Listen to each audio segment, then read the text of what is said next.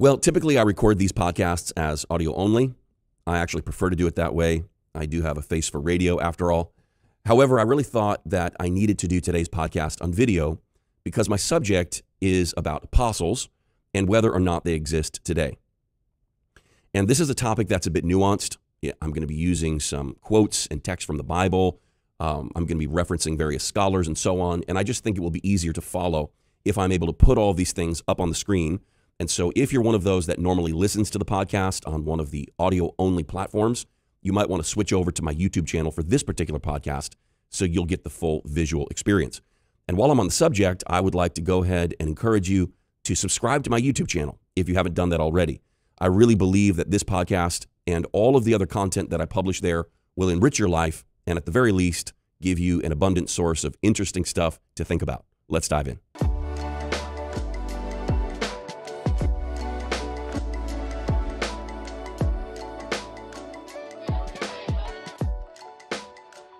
Well, hello everybody, I'm Daniel Kolenda, and as promised in the previous podcast, I'm going to be talking today about the subject of whether or not the apostolic gift continues or if it ceased in the first century. Now, I don't want to spend a lot of time with preliminary remarks today because we have a lot of content to get to. However, I do think that I should just take a moment and mention what brought us to this discussion because otherwise it might seem a bit random.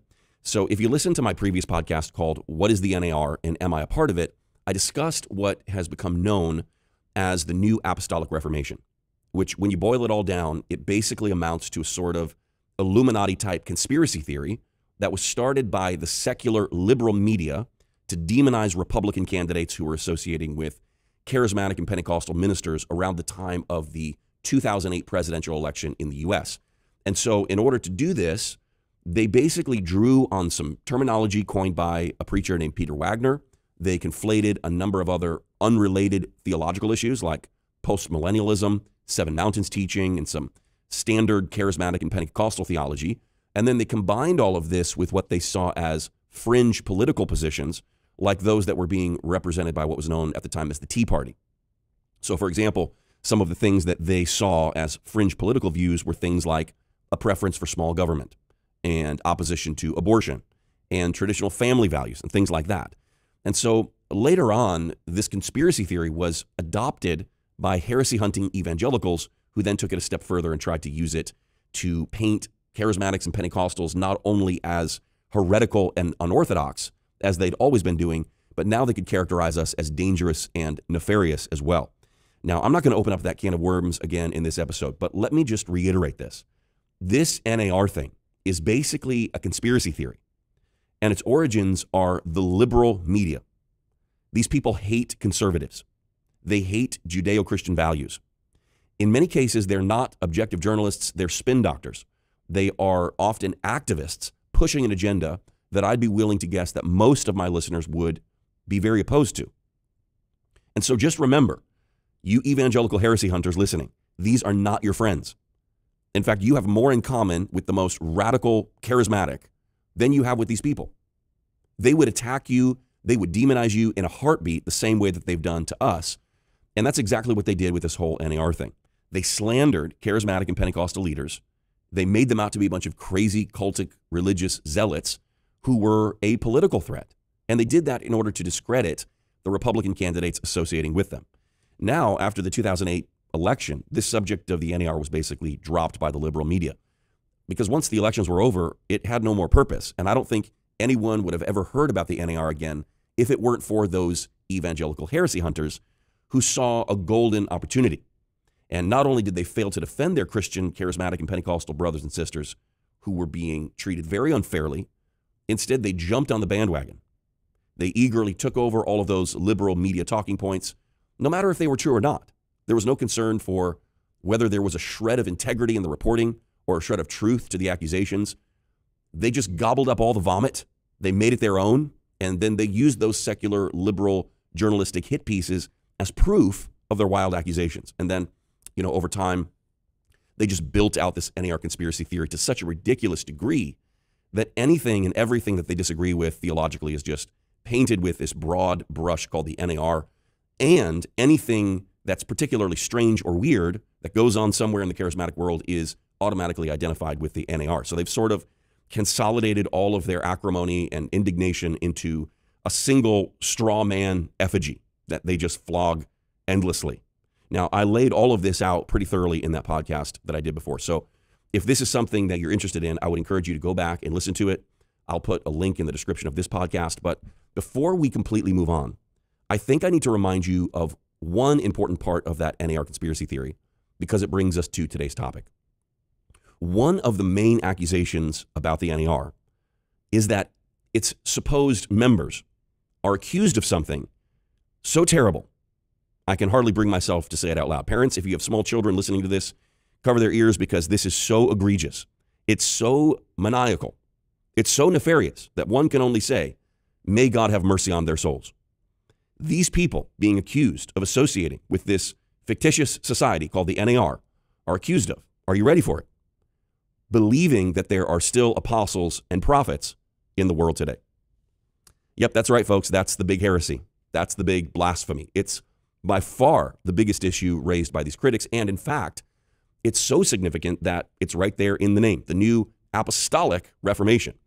And not only is this belief in modern apostles a chief concern for those evangelical heresy hunters, it also serves as a kind of shibboleth that immediately exposes anyone who believes in apostolic ministry as one of those NAR heretics. And it cuts both ways, because not only does belief in the ongoing ministries of apostles immediately unmask someone as being part of the NAR, but also, if someone's accused of being a part of the NAR, you can pretty much assume that they also believe that there are apostles and prophets. And so, in that last podcast I did about the NAR, several times I was tempted to just go down a rabbit trail and talk about the idea of modern apostles, because it's such an important central issue in this whole NAR conversation that you really can't adequately address the NAR controversy without addressing this issue.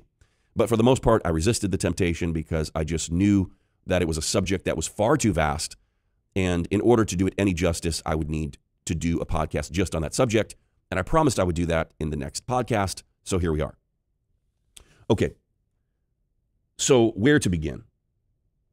I think, first of all, it would be worthwhile to simply reframe the conversation and the controversy that we're dealing with here, because honestly, I'll bet that many of you aren't even really aware of this debate. And so I'd like to start by playing this little video montage that shows a number of cessationist teachers making some pretty unambiguous statements about the NAR and about this issue of modern apostles. Let's watch.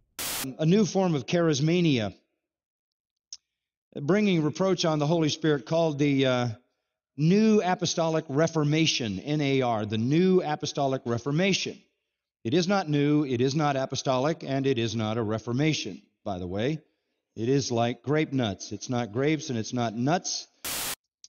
And here's what their basic claim is: that the Holy Spirit has revealed to them that in the year 2001, we entered into the second apostolic age. In the year 2001, we entered into the second apostolic age. What does that mean? It means that the long-lost offices of New Testament prophet and New Testament apostle have been restored. That the Holy Spirit has given the power of prophecy and the power and authority of an apostle to certain people in this generation of the church since 2001. And dear friends, there are no modern-day apostles today. There is not a single person alive on the face of the earth today who meets even one of these requirements, much less all three. Not even one, much less all three. I want to be very, very clear on this. The office of apostle has ceased. Today, many false teachers will claim to be apostles or that God will appoint new apostles. They'll say they've seen the risen Lord and were personally appointed by God. Some might not use the word apostle, but they will claim to have seen Christ and been given new revelation you won't find in the Scriptures. Avoid such liars and heretics. The office of apostleship is closed. Thanks for applying. Paul said in 1 Corinthians 15:8 that he was the last apostle to be appointed. No others would come after him. When the apostle John died at the end of the first century, the apostolic age came to an end. And it's interesting. A lot of people today will call themselves apostles. And let me say unequivocally, we have no apostles today. Amen. They're gone. The age of the apostles is over. There are no apostles today. According to the book of Ephesians, chapter 2, the apostles, right, and the prophets were the foundation upon which the church is built. I don't know how many foundations your house has. Mine only has one. Huh? The foundation is done. We do not have apostles today. The apostles have the authority to give us the scriptures. We do not have people today who have the authority to give us the scriptures. We do not have apostles today. Okay, so obviously this is a contentious issue, and hopefully you can see how that question of modern apostles relates to that whole NAR controversy. And so as we begin today, let me just start by clarifying both what we are and what we are not talking about. The title of this episode is, Are there apostles in the church today? And the answer to this question is, it depends. You'll notice I answer a lot of questions like that. It depends on how you define apostle. Of course, I don't believe there's anyone today that's an apostle in the way that the original 12 were apostles. No one today was an eyewitness of the resurrection. No one today has been given authoritative teaching for the church. Nobody today can write scripture. Nobody today has their names engraved on the foundations of the New Jerusalem. Nobody today is mentioned in the Bible. Nobody today was chosen and commissioned and deputized by Jesus himself in the way that the original 12 were. And anybody who claims otherwise ought to be defrocked, excommunicated, rejected, and avoided at all costs. But frankly, I don't know of anyone who believes in modern apostles who thinks that modern apostles are the same as the original 12. And so in that sense, it seems to be a pretty open and shut case. The cessationist says, we don't believe that there are any modern apostles like the original 12. The continuation says, we don't believe that either. Seems like that should be the end of the conversation. But actually, the cessationist means not only to eliminate the possibility of any modern apostles like the 12, they mean to eliminate the possibility of any modern apostles at all.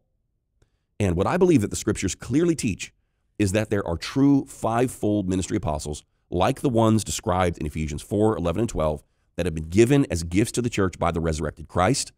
And these apostles, although they're not on the same level as the original 12, in other words, they don't have universal church authority, they don't write scripture, yet they are apostles nonetheless, and not merely missionaries or messengers in some generic sense. They are called, they are commissioned, they are sent by Christ to do apostolic work and to function in an apostolic office. Now, there's a lot to unpack there, but that's the case that I'm going to try to make today. And what I've just described to you is not some fringe belief held by a tiny sect somewhere on the edges of orthodoxy. This is actually taken for granted by hundreds of millions of Bible-believing Christians around the world. And if you consider the fact that Roman Catholics and the Orthodox churches believe that their bishops are the direct successors of the original 12 apostles, and you take into consideration the fact that most of those who believe in modern apostles are using that terminology in a way that's roughly equivalent to the way that other groups use terms like overseer and superintendent and bishop and so on, you'll realize that beyond some debatable semantics, this is pretty conventional Christianity. And so why then are some people so upset by the idea that there might be modern apostles? Well, there's a couple reasons. First, there are a few wingnuts out there who are doing and teaching crazy things, and they call themselves apostles. There's also some heretical groups, even some cults that use this terminology. For example, the Mormons claim to have 12 modern-day apostles. And add to that the fact that the term apostle seems exceptionally grandiose to most Christians, because let's just be honest, the original 12 representatives of Jesus were called the apostles. So it can feel weird when somebody identifies themselves as an apostle today. And honestly, I get it. That's understandable. Remember, I mentioned in that last podcast that I was in Brazil in a service where in one night they ordained 1,000 apostles. And so I'm standing there on the platform next to the leader, and I turned to him and I said, if they're apostles, what does that make you? And I said it to him sort of half joking and expecting a lighthearted reply. And he looked at me with a straight face, perfectly serious. He said, I'm the patriarch. And I thought, oh, wow, I'm standing on holy ground here. Yeah, the whole thing felt a little strange. It felt presumptuous. And I can imagine that's something like what many people feel when they hear talk of modern-day apostles. Also, I've known people that have claimed the title of apostle with virtually no fruit and no evidence for that claim. I've known young ministers in their mid to late 20s that have claimed to be apostles. In some denominations, the title apostle is as common as pastor is in other denominations. And sometimes it's used to the point that it seems to have no real weight. And honestly, the term in those circles kind of loses its significance because everybody's using it. And again, so I understand where people are coming from that feel uncomfortable with this. But then there are those that have gone to the complete opposite extreme. And in their attempt to avoid one ditch, they've gone so far to the other side that they've fallen into the ditch on the opposite side of the road. And you heard, as they said in that montage we played earlier, that no one today is an apostle. And in fact, according to these people, even most of the apostles mentioned in the New Testament weren't really true apostles. And in their mind, this is what is necessary to protect the unequaled status of the original apostles, and then by extension, to protect the closed canon of Scripture. But what I'm going to argue today is that both of these extreme views are wrong. And I'm especially taking exception with the ones that claim that the apostolic gift has passed away, because I believe that it requires an approach to biblical interpretation that sets a very dangerous precedent. We'll get into that more. I'm getting ahead of myself. Let's just take a step back and let me make a couple preliminary remarks for the sake of clarity. I think it's always good just to clarify language, especially when we're trying to communicate clearly around a complex and nuanced subject that involves unusual vocabulary. And so you'll notice that I'm using the word cessationist when I refer to those who teach that there are no apostles and prophets. Now, some of you might be familiar with the term cessationist. Others may have something else in mind when you hear the word. For example, typically when we use the word cessationist, we're talking about someone who believes that the more supernatural gifts of the Spirit, like prophecy and tongues and interpretation of tongues, miracles, healings, and so on, that we read about in Scripture have ceased. Thus, they are a cessationist. And then on the other side, we have those who believe that all of the gifts continue, and we are called continuationists. Now, I'm using the term cessationist to refer not only to those that believe that the gifts of the Spirit have ceased, but also to those who believe that these offices of apostle and prophet have ceased. Why? Well, these offices are also gifts. In Ephesians 4, when Paul is talking about the gifts that the victorious Christ gave to the church, he identifies these gifts as apostles, prophets, evangelists, pastors, and teachers, or pastor-teachers, depending on how you translate. And then in other places, Paul kind of mixes these gifts of office with what we often think of as the charismata. For example, he says in 1 Corinthians chapter 12, verse 28, and God has placed in the church, first of all, apostles, second, prophets, third, teachers, then miracles, then gifts of healing, of helping, of guidance, and of different kinds of tongues. So you can see how apostles and prophets here are right in the mix with miracles and tongues. Now, I could talk a lot more about the significance of that, but for our purposes today, just understand that I'm using the term cessationist to refer not only to people who believe that the gift of the Spirit have ceased, but also to those who believe that the apostolic gift has ceased, and I believe that's an appropriate label for them. Also, when it comes to the idea of modern apostles, I want to be careful in this discussion not to conflate separate, unrelated issues. The question we're discussing today is whether or not the apostolic gift is for today, according to Scripture. But that is a different question from, for example, what level of authority modern apostles might possess. And often these issues are just conflated. People say things like, if there are apostles today, they can write Scripture. Or if there are apostles today, they can exercise authority over the whole church. But that's not true. Let's not automatically jump to these conclusions that don't follow.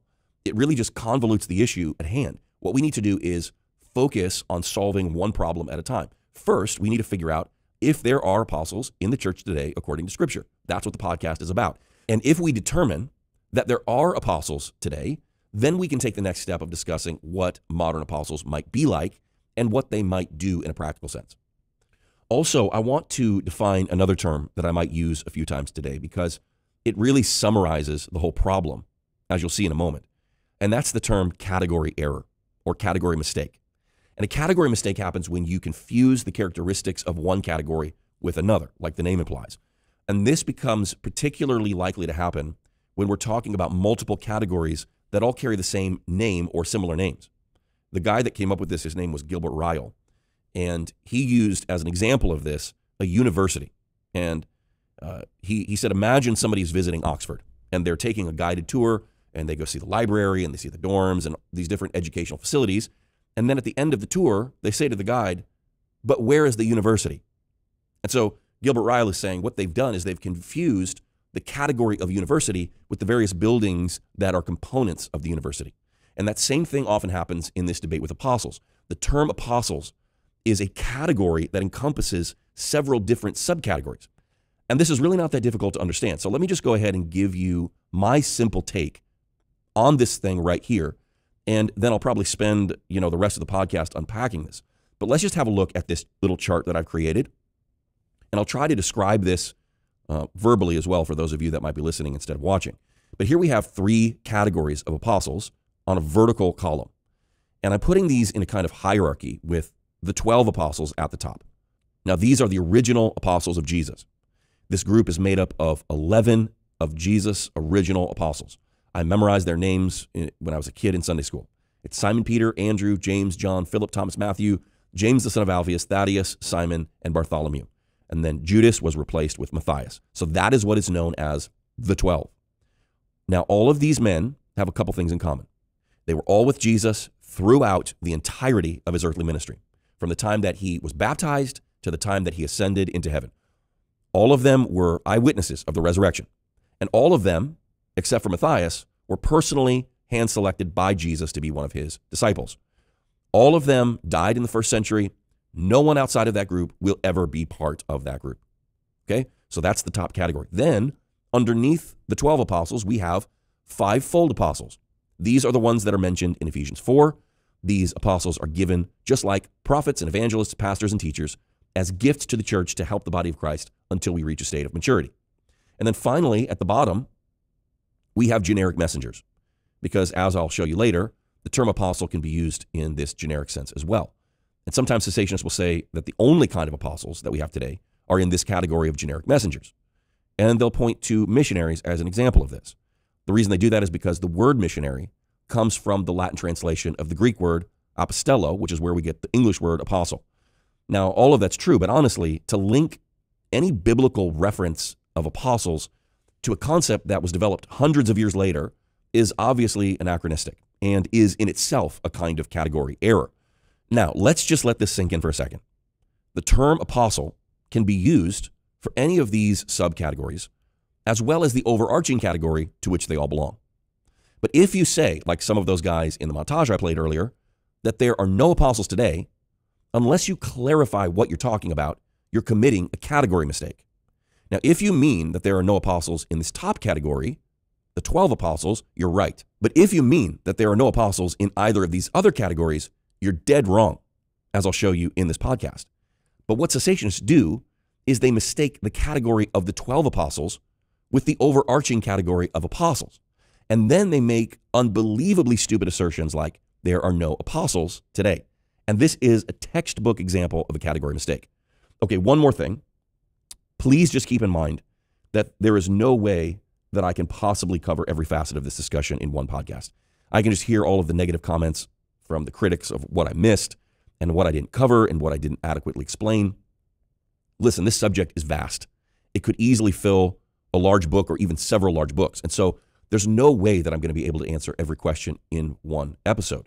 I don't even claim to have all the answers. There's a lot about the subject that I don't understand. But I do think that the question, do apostles exist today, is something we can confidently address from Scripture. And so I'm going to try my best to stick to that. But first, let me just digress quickly to address a couple of the more important practical concerns before we get into the weeds. And the first of these practical concerns that I'd like to address is the way that critics feel that if there were apostles in the earth today, it might present the potential for the abuse of authority. And this kind of relates to that whole category mistake issue, because if we're talking about there being apostles today like the original 12, then yes, that would be a legitimate concern. But when we talk about apostles in our modern context, we're usually talking about that second category, what I was calling the 5-fold apostles. And when we talk about apostles like this, we're basically talking about someone who is in a position of leadership over a church or a group of churches. That might be regional, it might even be denomination-wide, or in some cases, it's simply referring to the churches that the apostle himself or herself founded and over which he's exerting some level of authority. And what you'll find in most cases, certainly in all of them that I'm aware of, is that in a practical sense, these people are just using the term of apostle as another way of saying a bishop or an overseer or a presbyter or a superintendent, except they're trying to get closer to a more New Testament paradigm of that leadership category, like what we see operating in the ministry of the Apostle Paul relative to the churches that he founded. And so many of these debates about apostolic authority are just red herrings. Now, for those of you that are non-native English speakers, I have a lot of those in my audience. Let me just clarify that a red herring in the context of an argument is something irrelevant that distracts from the important question at hand. And again, that's exactly what this concern about the abuse of authority is. It's an irrelevant distraction from the important question of whether or not, according to Scripture, the apostolic gift is still in operation. In reality, the same kind of authority is being exercised by church leaders and by denominational leaders across the board, whether the ones exercising that authority are going by the term apostolic or not. Now, that's not to say that every church has people in apostolic type roles, because some don't. But nearly every movement has apostolic figures in its founding and or in its ongoing ecclesiastical leadership. Are you Presbyterian? Your founder, John Knox, was an extremely apostolic figure. Are you Methodist? Your founder, John Wesley, was also an extremely apostolic figure. You've got guys like Roger Williams, George Fox, Richard Allen, and many, many others who I would consider apostolic figures in church history. And in reality, you can identify these kinds of men and women in nearly every Christian denomination and movement that there has ever been. Now, that does not mean that these apostolic figures were on the same level as the 12 apostles. Of course not. What it means, in the most practical sense, is that they were people who had the gift and the grace to establish churches. Now, there's more to being an apostle than simply planting churches. But I'm trying to be as uncomplicated as possible at this stage, because most of the time, when we're talking about people who are apostles or apostolic in our modern context, we're talking about people who are establishing churches or overseeing church movements or something like that. And just to be perfectly clear, I'm not aware of any of these church movements that claim apostolic leadership in which they're trying to exercise authority over the universal church or write new scripture or anything like that. Now, if it's the case that someone is trying to exert authority far beyond the scope of their jurisdiction, which is certainly possible, I don't support that. But that's a separate issue. It has nothing to do with the question at hand, because abuse of authority exists in every movement and in every denomination, and we'll have to deal with that regardless of what titles are being used. It's not like you can just eliminate abuse by eliminating the title of apostle. There are bishops and presbyters and overseers and superintendents who abuse their authority as well. Heck, there's pastors who abuse their authority. There's Sunday school teachers that abuse their authority. Let's not pretend that this is something unique to people who call themselves apostles. Now, there's one more practical issue I'd like to address before we dive into the theological considerations, and it has to do with the closed canon of Scripture. And this is a big one in terms of the main concerns raised by those opposed to the idea of modern apostles. And the logic goes like this. If there were apostles today, they would be able to write Scripture. And of course, no one today can write Scripture, so no one today can be an apostle. Now, honestly, that's just such muddled thinking that I feel dumber for even having uttered that cacophony of mendacity. But trust me, I'm not strawmanning this. Let me read this quote directly from a book called To Be Continued, Are the Miraculous Gifts for Today? And actually, I'm going to be referring to this book quite a bit today. This book is written by a man named Samuel E. Waldron, and he writes, "The entire Christian church acknowledges that no new book has been added to the canon of the New Testament for almost 20 centuries. There's no debate about this. The New Testament gains its authority from the endorsement of the apostles and the principle of apostolic authority. This is so, first, because the church is built on the foundation of the apostles and prophets, Ephesians 2:20, Matthew 16:17. And second, because only an apostle of Christ can claim to speak the word of Christ. It is the apostle of Christ that is as the man himself. Thus, apostles had either to write or endorse each book of the New Testament. The fact of the closed character of the canon, therefore, assumes and implies the closed character of the apostolate," end quote. Now, listen to that last sentence again. The fact of the closed character of the canon, therefore, assumes and implies the closed character of the apostolate. Why? Because, according to Waldron, apostles had either to write or endorse each book of the New Testament. But that's not technically true, is it? Apostles didn't have to write or endorse each book of the New Testament. The apostles had to. Now, there's a big difference between apostles and the apostles. Apostles are a gift given by Christ to his church. The apostles were 12 very special men who filled a unique role in the history of the church. But now Waldron has confused the apostles with apostles. And he says that since the apostles wrote or endorsed Scripture, and since the apostles were apostles, that means that apostles had to write or endorse Scripture. And since no one today can write or endorse Scripture, no one today can be an apostle. Do you see the glaring logical fallacy? Do you see the obvious category mistake taking place here? It's so amazing to me how quite reasonable and rational people can hear a deduction like this, and they can just accept it without going, hold on, this doesn't add up. Confusing apostles with the 12 apostles is like confusing car drivers with NASCAR drivers. Yes, all NASCAR drivers drive cars, but not everyone who drives a car is a NASCAR driver. Now, let's just say NASCAR went out of business, and as a result, there were no more NASCAR drivers. Does that mean, therefore, that no one could ever drive a car again? You see it? Car drivers is like that overarching category. NASCAR drivers are a subcategory of car drivers.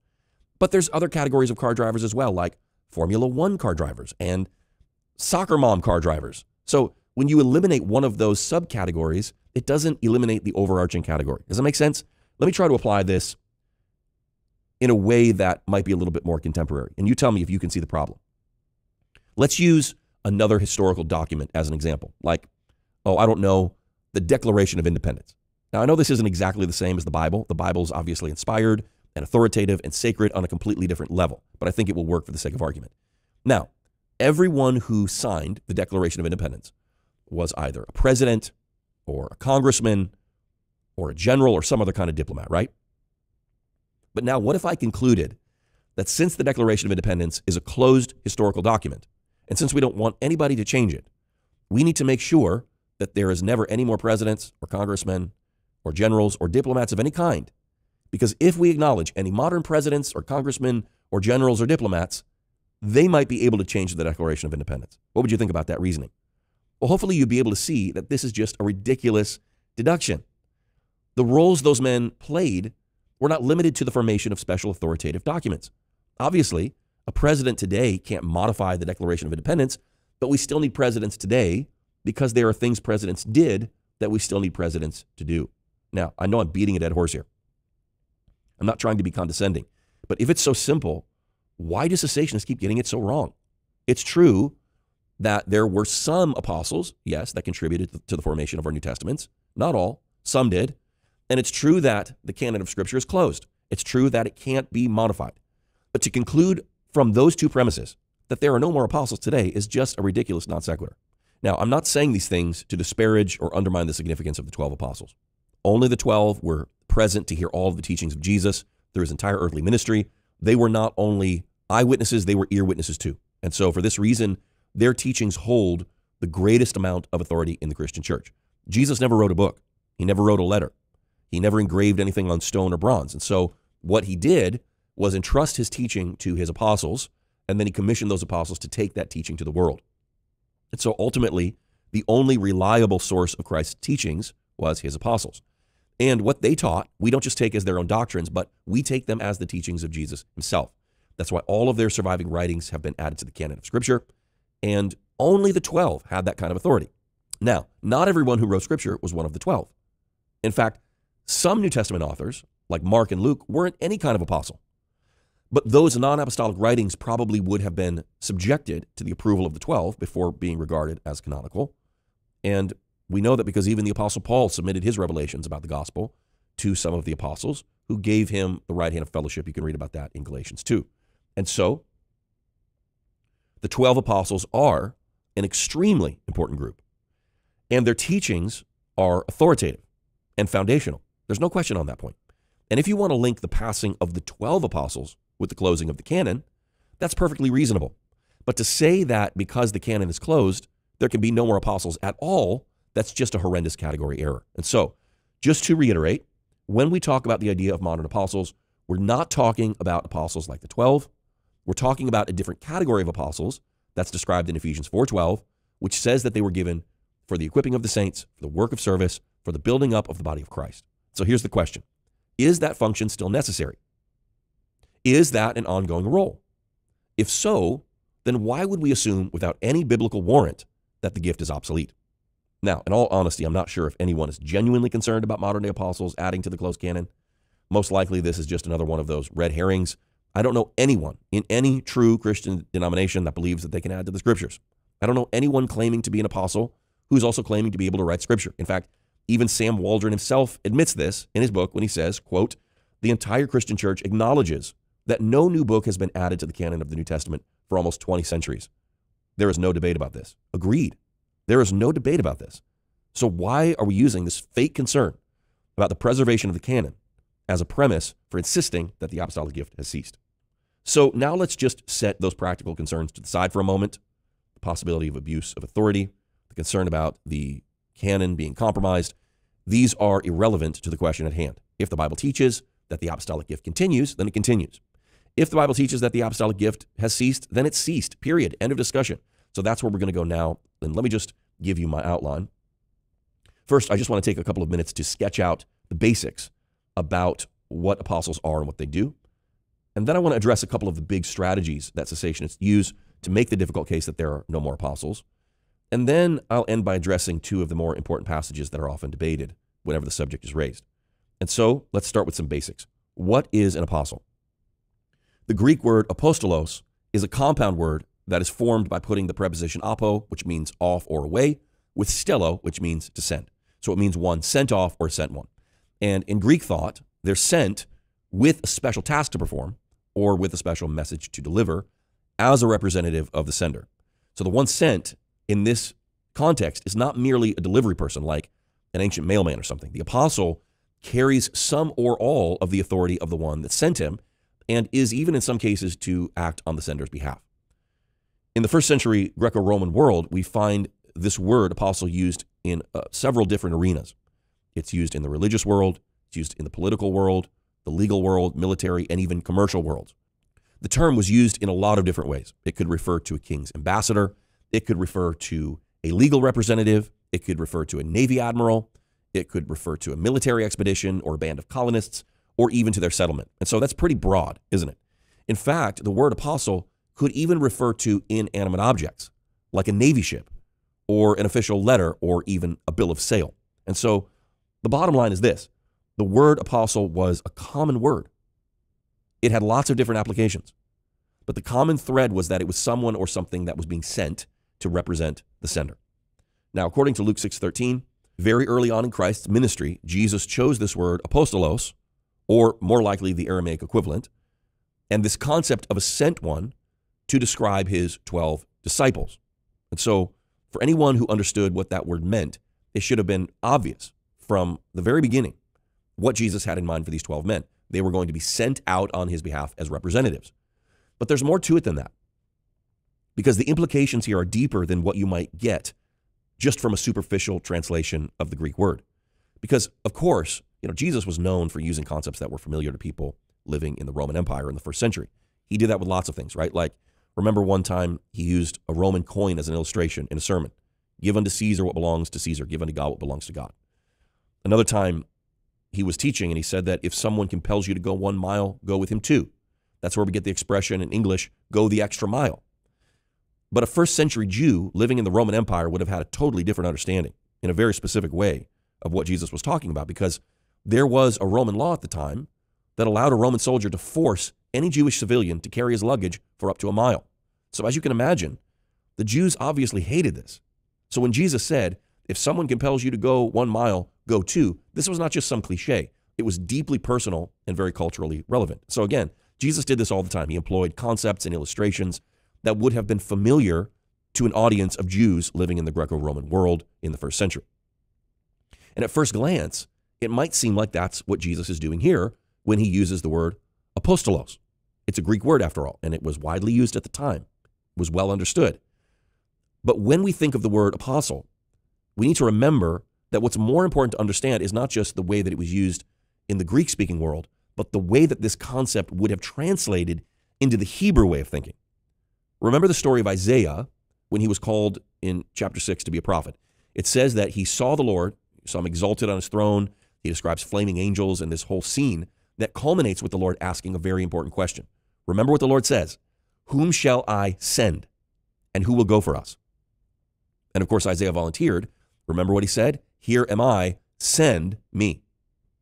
Now that's what a prophet was. Someone who was sent by God with a message. And that's also what an apostle is. An apostle is a sent one. Do you see that parallel? Now, the matter of being sent was so important relative to prophetic ministry that it was actually the mark of authenticity for an Old Testament prophet. You can see this illustrated very vividly in Jeremiah chapter 23, where the Lord denounces a group of false prophets. Listen to what God says about them in verse 18. But who has stood in the counsel of the Lord that he should see and hear his word? Verse 21, I did not send these false prophets, but they ran. I did not speak to them, but they prophesied. If they had stood in my counsel, they would have announced my words to my people. Do you see it? The prophetic office was all about being sent. Notice that when the Lord denounces these false prophets, he doesn't even comment on the content of their prophetic words. He doesn't say they gave the wrong information. He says, I did not send them. So the picture of a true Old Testament prophet is one that was sent. Now, interestingly, if we go back to Isaiah 6 for a moment, remember where Isaiah saw the Lord high and lifted up and where God asked the question, whom shall I send? The Hebrew verb being used for the word send there is the word shalach. Now check this out. That word shalach is translated in the Septuagint by the word, can you guess? Apostello. Now, of course, the Septuagint is the ancient Greek translation of the Old Testament. And what you have to understand is that for Greek-speaking Jews in the time of Jesus, this book was the Bible. In fact, when the New Testament authors are quoting from the Old Testament, they very often quote directly from the Septuagint rather than the Hebrew. So it's extremely important to realize the way that certain Hebrew words were being translated at that time into Greek, not only because it helps us understand how ancient Greek-speaking Jews would have understood their own scriptures, but also because it shows us how words and concepts in the New Testament map onto parallel words and concepts in the Old Testament. So for example, you might read where Paul says that God sent Jesus to be a propitiation for the remission of sins in Romans 3:25.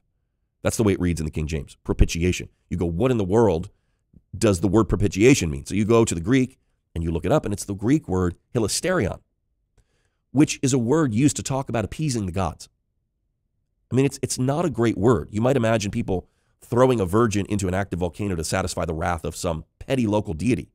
And you might think to yourself, this can't possibly be what Paul is saying about God, the Father of our Lord Jesus Christ, can it? He's not some petty, angry God that has to sacrifice his own son in order to appease his uncontrollable anger, is he? Well, of course not. So why does Paul use that word? Well, one thing you can do to get a better understanding is go to the Septuagint and see how that same word maps onto Old Testament concepts. And what you'll find is very interesting. The word hilasterion is used in the Septuagint to translate the word caporet. Caporet is the word for the lid of the Ark of the Covenant, and more specifically, it was used to refer to the mercy seat between the wings of the cherubim, where the blood of that sacrificial bull was sprinkled on the Day of Atonement. Isn't that amazing? So we realize by looking at the Septuagint that although the word hilasterion had one common meaning in the wider Greek-speaking world, when Paul's using it, he's making reference to the concept of atonement. So again, the Septuagint can help us to see how Greek-speaking Jews in the ancient world, and especially the ones who wrote our New Testament, understood the words and concepts they were using in light of Old Testament scriptures. Now, I don't know what version of the Bible you like to read. I grew up reading and memorizing the King James. And so whenever I quote scripture, I'll almost always quote the King James. Now, I'm by no means a King James only guy, but because I grew up reading it, the King James language has shaped the way I think. It's molded my vocabulary. So if I quote John 3:16, I'll still say, whosoever believeth in him shall not perish, but have everlasting life. And if I type it out, my spell check highlights the word believeth, because nobody talks like that anymore. But it's as much a part of me and the way I think as my own name, because I've known it and I've quoted it my whole life. And what's more, I have this kind of emotional attachment to it. So when I hear familiar passages read from one of these more colloquial translations, sometimes I just don't feel them as deeply because I don't have that same emotional, sentimental attachment. And that's what the Septuagint was for Greek-speaking Jews in the first century. They had a familiarity with it. They had an emotional attachment to it. And the translation itself was so significant that it would have shaped their thinking and would have molded their vocabulary. And so all of this to say that when Jesus used the word apostello or apostolos, and when the New Testament writers used the word apostello, they probably would have been thinking less of the normal Greek way the word was used and more of the way that the word was used in their scriptures. Again, remember Isaiah 6, when God says, who shall I send? Again, that's the Hebrew word shalach, which is translated into Greek in the Septuagint by the word apostello. And so when a first century Jew heard the word apostello, And when the New Testament writers use the word apostello, it's quite likely that it was actually evoking images of a Hebrew prophet, like Isaiah or Jeremiah being sent by God. And so that Old Testament prophetic office is the background against which Jesus calls his apostles in the New Testament. And what were Old Testament prophets like? They were called by God, they were transformed by his presence, and then they were sent out on a mission to bring restoration to Israel. And so, in a similar way, Jesus calls his apostles and he sends them out as his appointed representatives to proclaim the gospel and to bring restoration into people's lives. And in fact, Jesus probably saw himself as the first apostle. He certainly saw himself as sent by the Father. And when he commissioned the 12, he instructed them to go out as sent ones in that exact same way. Remember John chapter 20, verse 21, Jesus said, "As my Father sent me, even so I send you." There it is again. When he says, "As the Father sent me," it uses the Greek word apostello again, and that's referring to Jesus himself. Then we see it again in Matthew chapter 10, verse 40. Jesus told them, "He who receives you receives me, and he who receives me receives the one who sent me." There's the word apostello again, referring to Jesus himself. So think about it like this. The ministry of Jesus begins a new era. Jesus himself is the first of a new order of messengers that are similar to Old Testament prophets, but they're raised to a whole new level because, think about it, prophets were often quite helpless. I mean, they told the people what the Lord was saying, and they told them that punishment and judgment was coming, but very often the people didn't listen, and very often the prophets just had to stand by and watch helplessly as the nation went into judgment or exile or whatever. But apostles are different. They don't just deliver a message and then stand by helplessly. They themselves have been invested with supernatural power and authority to bring about a whole new kind of restoration that's made available only through the work of Christ. And so that's why Jesus specifically commissioned his apostles to heal people and to cast out demons. Listen, there was no prophet in the Old Testament that had the ability to cast out demons. The first one we see in Scripture casting out demons is Jesus. And then he told his apostles to cast out demons as well. He gave them that authority, like he had over the powers of darkness. It's hard for us to even, I think, comprehend in our modern church mentality how significant it was that he told them in Luke 10:19, "I have given you authority to trample on snakes and scorpions and to overcome all the power of the enemy. Nothing will harm you." That was a unique kind of commission. That was a unique power that was only available through Christ. And yet, even as amazing as it is to have power over sickness and to have power over demonic spirits and so on, there was something that apostles carried that was even more incredible. And this is what makes apostolic ministry really unique. This is what makes apostolic ministry a new covenant office. Because you see, God gives apostles not just to bring restoration to individual lives or even to a nation, but apostles are sent to bring about a corporate, collective restoration of the imago Dei, the image of God, which can only be manifested on the earth through the church. And so, see this blueprint. Jesus is the first apostle. He's called the chief cornerstone of the household of God in Ephesians 2:20. And it says the foundation is the prophets, presumably of the Old Testament, and the 12 apostles in the New Testament. And then you have the people of God comprising the living stones that grow into a holy temple in the Lord, where God dwells by his Spirit. Okay, well, it's true that the foundation in that ultimate sense has been laid once for all. Jesus and his first apostles did that work. And actually, if you exegete Ephesians 2:20 correctly, it's not that their work or their writings constitute the foundation. That can be implied. But they themselves in the text are the foundation. Christ himself is the chief cornerstone. So obviously that's unrepeatable. But there is another sense in which every generation and every place on earth needs those who can lay the foundation that has already been laid afresh in new places and in all times throughout history. Now you might say, that's silly. You're just making that up. Why would we need to lay a foundation that's already been laid? Well, first of all, it's just a little bit of common sense. I mean, if somebody goes to some remote tribe in the Amazon, for example, that's never heard the gospel, somebody's going to need to do the groundwork of preaching the gospel and teaching the Bible and starting a local community of believers in that new place. And it's hard to imagine something more foundational than that. So the foundation for the church might be laid in a historical sense, in a universal sense, but we still need to do the practical work of laying the foundation that has been laid afresh in new places in our time. And that's what I would consider apostolic work. And if you think I'm stretching this, keep in mind, this is literally what the Apostle Paul says about his own apostolic ministry in 1 Corinthians chapter 3, verses 10 and 11. He says, according to the grace of God given to me, like a skilled master builder, I laid a foundation and someone else is building upon it. Let each one take care how he builds upon it. For no one can lay a foundation other than that which is laid, which is Jesus Christ. Now, people misread this verse all the time. They think it says no one can lay a foundation because it has been laid. But that's not what it says. He says no one can lay a foundation other than that which is laid. And I hear cessationists say all the time, how many times can you lay a house's foundation?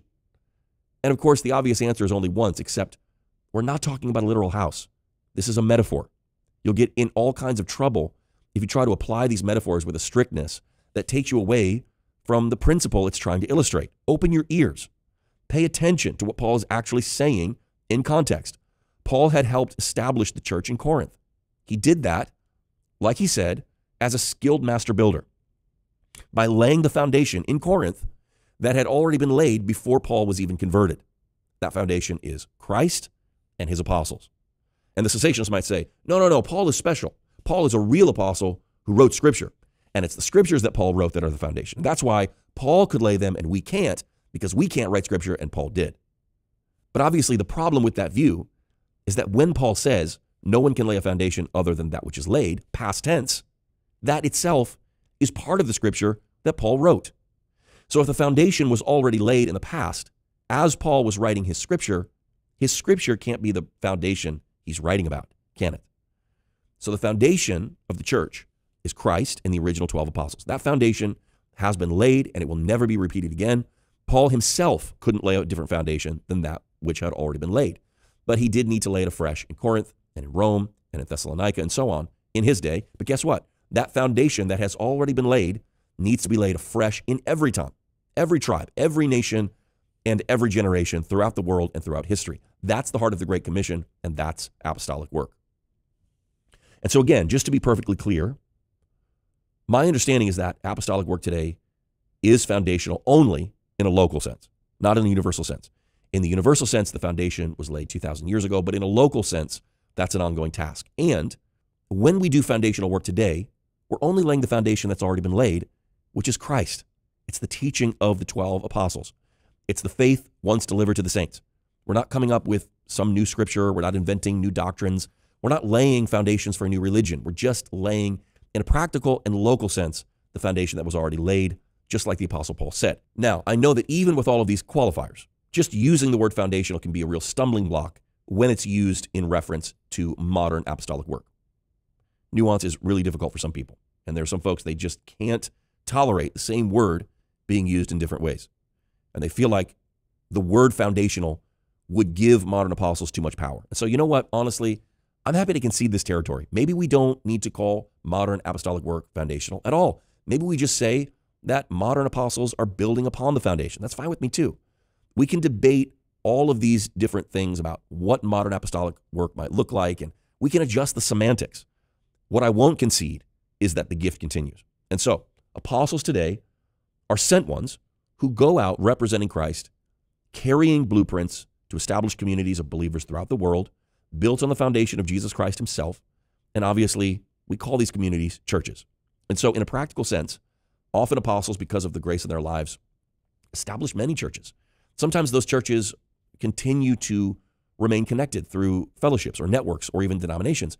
Sometimes they're independent. I know people that have actually started themselves hundreds of churches that in some cases they still oversee in some way.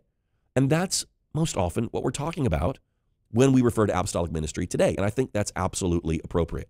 Now, there are also some qualifications that apostles should probably live up to that have to do with integrity and character and so on. We get those from what the Apostle Paul says about his own life and what qualified him to be an apostle. But I'm not going to get into that right now because it would take this into a totally different direction. The bottom line is this question: are there still apostles today, or did the last apostle die out in the first century? That's the question. So now that I've given a basic description of what apostles are and what apostles do, let's dig into the controversy. And I think a good way to do that is by starting with what we know and we can all agree on, and that will give us a set of first principles that we can kind of build on, and then we'll try to systematically get closer and closer to what remains mysterious.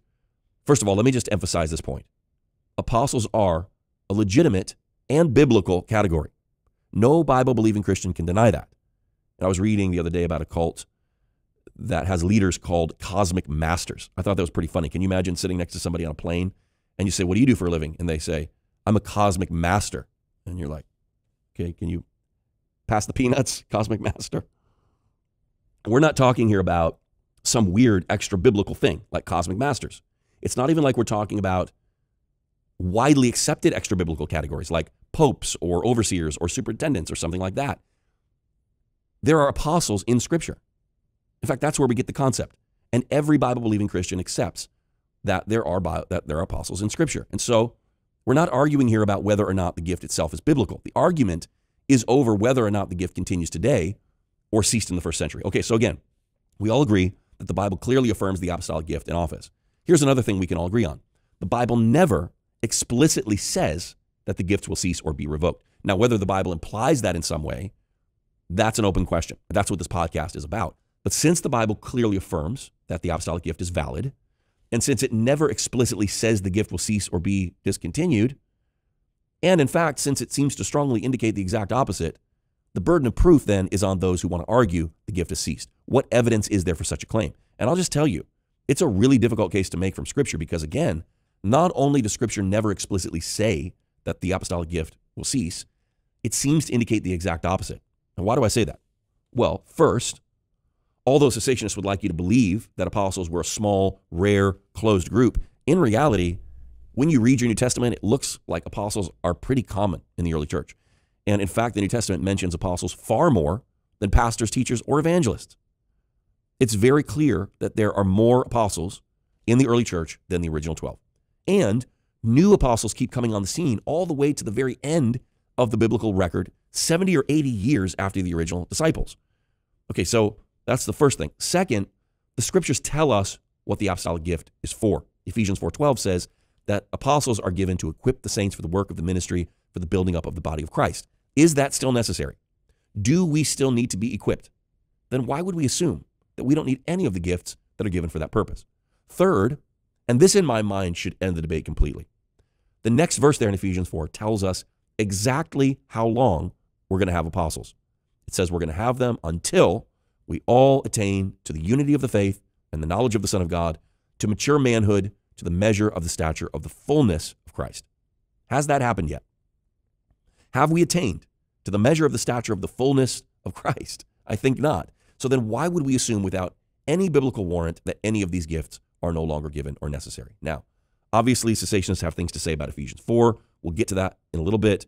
But for now, let's just say that, again, it's a very difficult case to make from Scripture that apostles are no longer given to the church, at least in the same way that evangelists, pastors, and teachers are.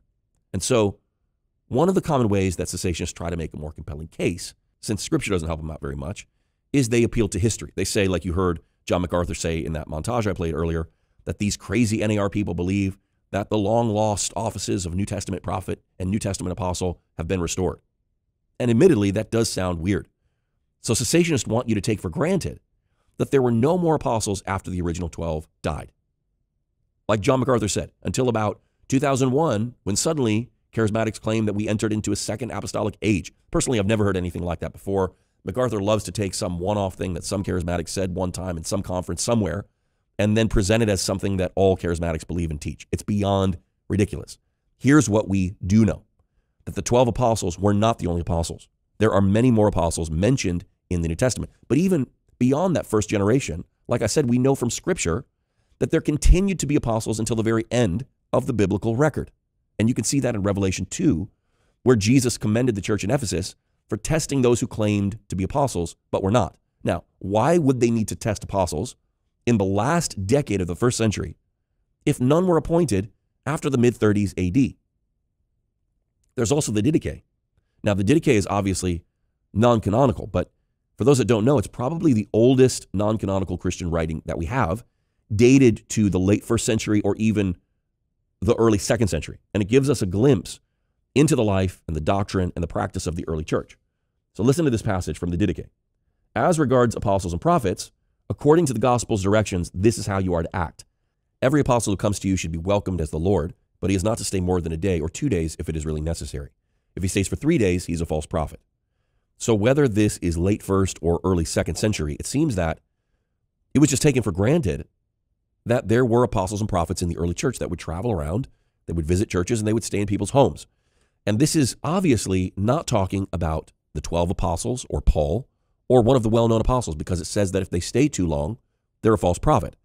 Now, I'm not sure what that was all about, but the point is that apostles and prophets were common enough in the early church that we actually have instructions about how to treat them when they come over to your house. But even beyond that, I'm sure that you're aware that both the Catholic and Orthodox churches, which, by the way, is what the church was for most of church history, both believe in the idea of apostolic succession, meaning that they believe that they can trace their heritage back to the original 12 apostles through a continuous line of succession through their bishops. Now, they use the term bishop instead of apostle, probably because they want to reserve the term for the original 12, and probably because they want to avoid some of the confusion that I'm wading through in this podcast. But here's the reality. If their bishops or archbishops are the actual direct successors of the original 12 apostles, and they're literally claiming direct apostolic succession, then they're obviously assuming some level of apostolic authority, even if they're not using the word apostle. Now, as far as I know, there was really no debate about the issue of apostolic succession until around the time of the Reformation. But here's something really interesting.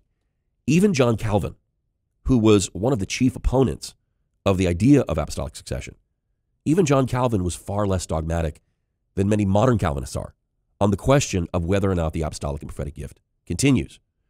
See, Calvin considered apostles and prophets to be extraordinary offices of the church, as opposed to ordinary offices, in which category he put pastors and teachers. However, even so, he didn't shut the door completely to the possibility that modern apostles and prophets might exist. His view was that although these extraordinary offices of the church, that is to say, apostles and prophets, were not the norm, he was willing to say that from time to time, God revives these offices when the need arises. Here's an exact quote. Quote, "The Lord raised up the first three, apostles, prophets, and evangelists, at the beginning of his kingdom, and now and again revives them as the need of the times demands," end quote. So even Calvin was more nuanced in his view than most modern cessationists. Now, unfortunately, his teaching helped pave the way for some of the more extreme views on the total cessation of the apostolic and prophetic offices, and also on the cessation of the gifts of the Spirit, which is why, by the way, it's primarily within Reformed circles that we find the most dogmatic cessationists, both in terms of the gifts of the Spirit and modern apostles and prophets. Now, having said that, there are even some Pentecostals that reject the idea of modern apostles and prophets, which is quite astonishing, but we'll talk more about that later. But the bottom line is this. The view that cessationists like John MacArthur hold of the total cessation of the apostolic gift is not some historically unanimously held position of the church. Not at all. In fact, MacArthur's view is the new and novel take on the subject. And it's also the minority view, by the way.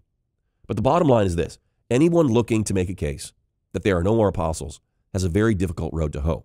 They need to be really good at spinning a story, because no one would ever conclude from a straightforward reading of Scripture or an honest look at history that we should expect the apostolic gift to cease.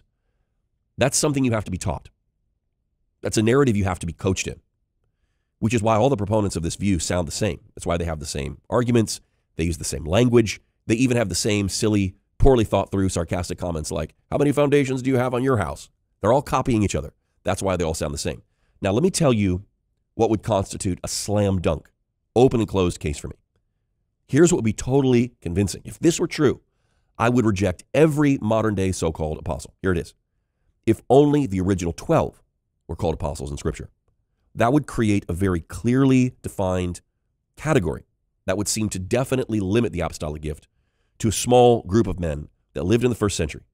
But that's not what we find. It's not even close. In fact, actually, the most prominent apostle in Scripture was not one of the 12 at all. And you know who I'm talking about. It's the Apostle Paul. Paul is such a massive monkey wrench. He opens the floodgates because Paul never even met Jesus during his earthly life. And yet, we believe that Paul is every bit as much an apostle as Peter or James or John or any of the 12. So we can't limit the apostles to the 12. That's clear. That means that all Bible-believing Christians, even the most cessationist ones, have to admit that there's at least one person besides the 12 who is a true, full-blown apostle. But here's the problem. If you're going to let Paul in, then you need to let Barnabas in too. You know, during their ministry in Iconium, you read about it in Acts 14, Luke refers to Barnabas and Paul twice as, quote, the apostles. And this is after they were sent on a clearly apostolic mission together in the previous chapter. And you go read Acts 13 and 14 for yourself. And I think you'll come to the same conclusion that the way the book of Acts represents the ministry of Paul and Barnabas, it demands that we see Barnabas as an apostle on the same level as Paul. The Holy Spirit and the church of Antioch had undeniably sent Barnabas with Paul. They functioned together.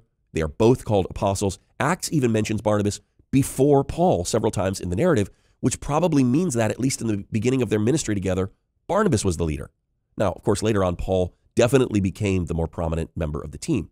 But Barnabas was absolutely no less an apostle than Paul was. And later, of course, in Acts 15, Barnabas goes on his own apostolic journey, which he led. And it's very obvious that Luke is intentionally portraying Barnabas as an apostle like Paul. And if all of that evidence isn't enough, Paul himself includes Barnabas in his own category of apostle by referring to him in 1 Corinthians as an example of an apostle like him who works a trade during his apostolic ministry. And then in Galatians chapter 2, Paul tells the Galatians that the apostles of high reputation gave to me and Barnabas the right hand of fellowship. So again, if Paul is a true apostle, then so is Barney. So now you've got the original 12 plus Paul and Barnabas. But if you're going to let Paul and Barnabas in the door, you've got to let James in too. Now, I'm not talking about James here, who is the brother of John and a member of the original 12 apostles, the one who died in Acts 12 at the hands of Herod Agrippa. I'm talking about the James who was one of the natural half-brothers of Jesus, who actually didn't believe in Jesus at first, but later accepted him as Messiah and Lord. And eventually that James became a key leader of the church and was recognized as an apostle. In Acts, James was listed among the, quote, apostles and elders of the church in Jerusalem. So there's good evidence from Acts that James is recognized as an apostle. But if there's any doubt, Paul puts that to rest in his writings, because Paul groups James among the apostles of high reputation who were reputed to be pillars, he says, of the church along with Peter and John.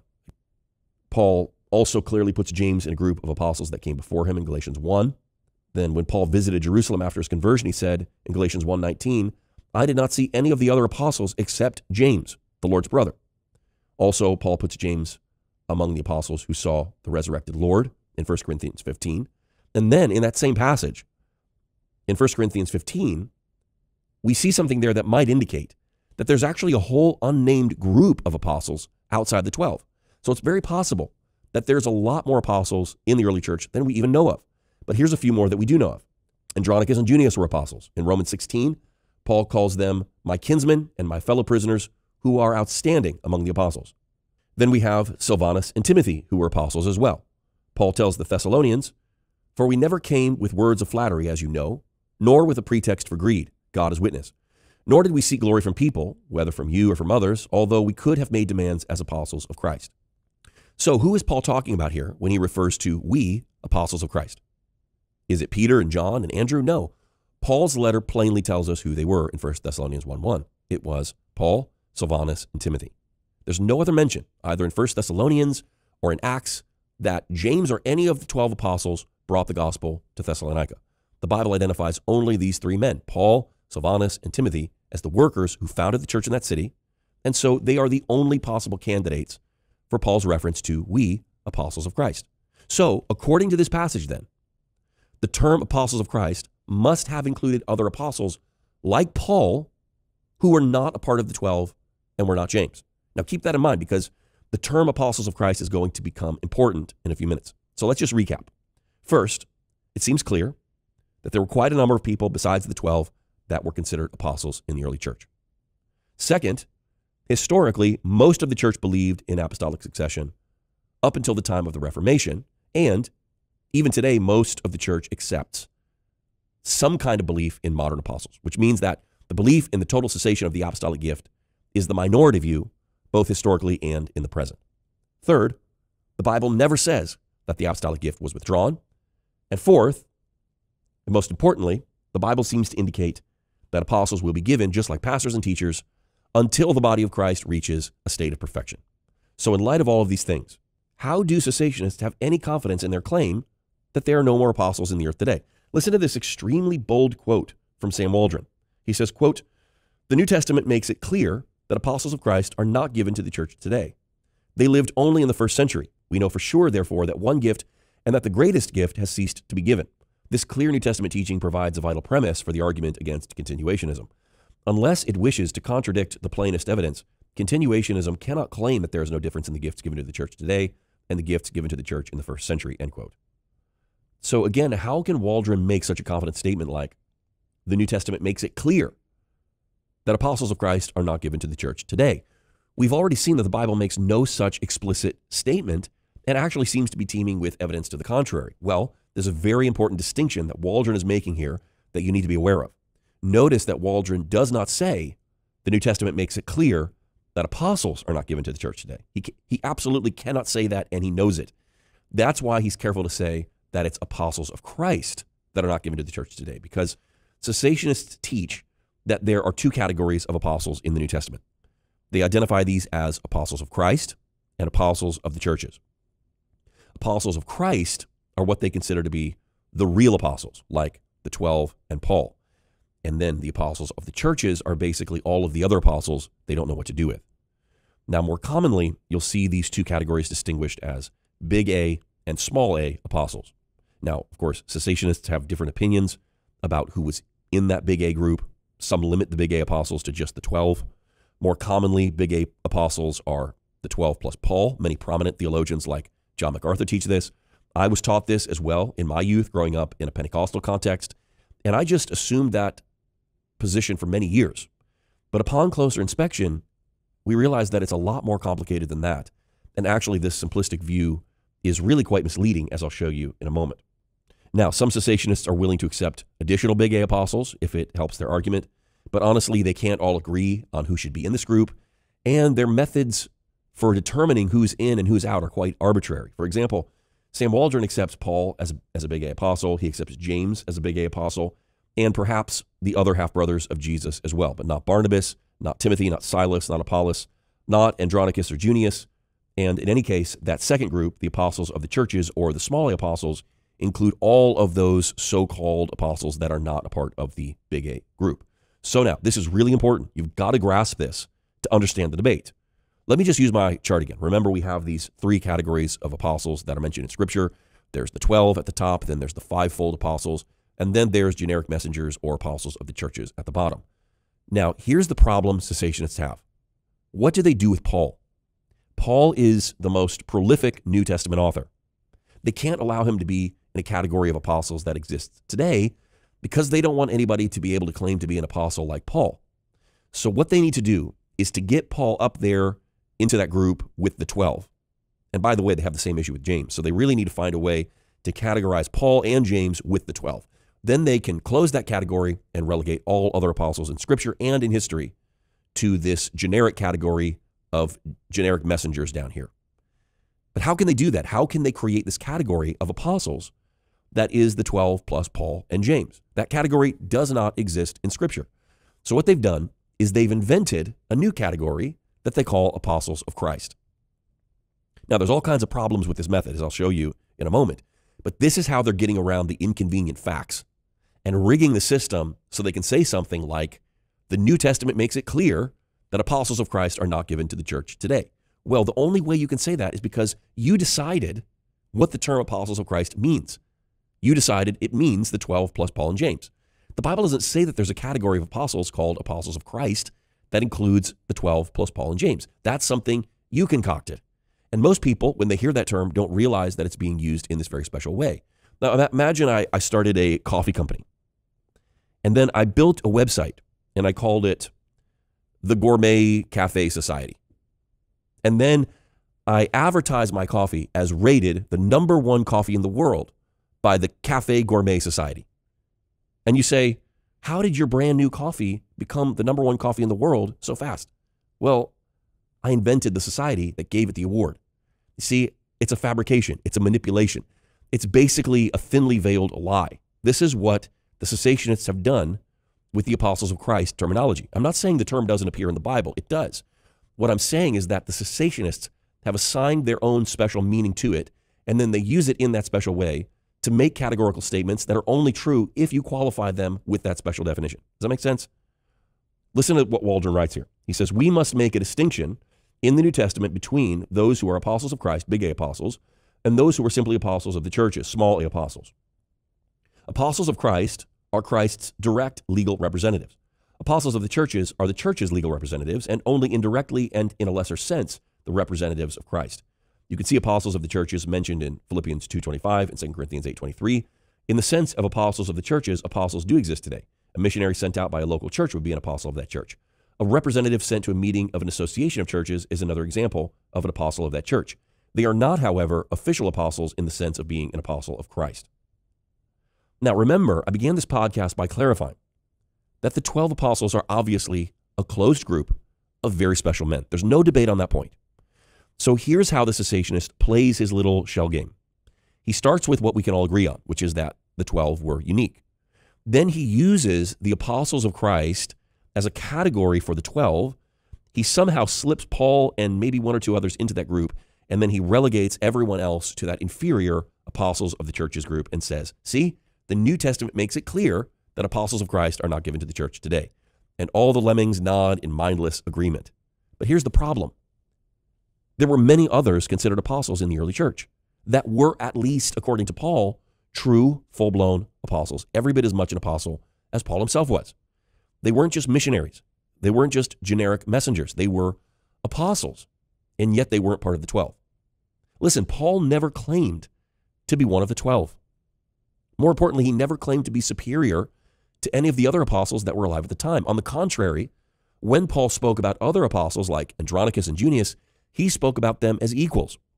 In fact, even when Paul defends his apostolic authority, even when he was being treated as inferior by other apostles, like, for example, what was probably happening in 2 Corinthians 11, even then, Paul makes no mention that he belongs to some exclusive group of apostles. Throughout Paul's relationship with the Corinthian church, it seems like he was constantly having to defend his apostolic authority. So let me ask you a question. Why didn't Paul just flash his big A credentials and say, how dare you challenge me as though I'm nothing but a common missionary? You all know that I'm one of them big A apostles. I'm part of that elite group called the apostles of Christ. I'm not just some little a apostle of the churches like the rest of those so-called apostles. And yet, isn't it interesting that right at the point that Paul should have flashed those big A credentials, he makes no mention that he has membership or even is aware of such a group. And the silence is deafening.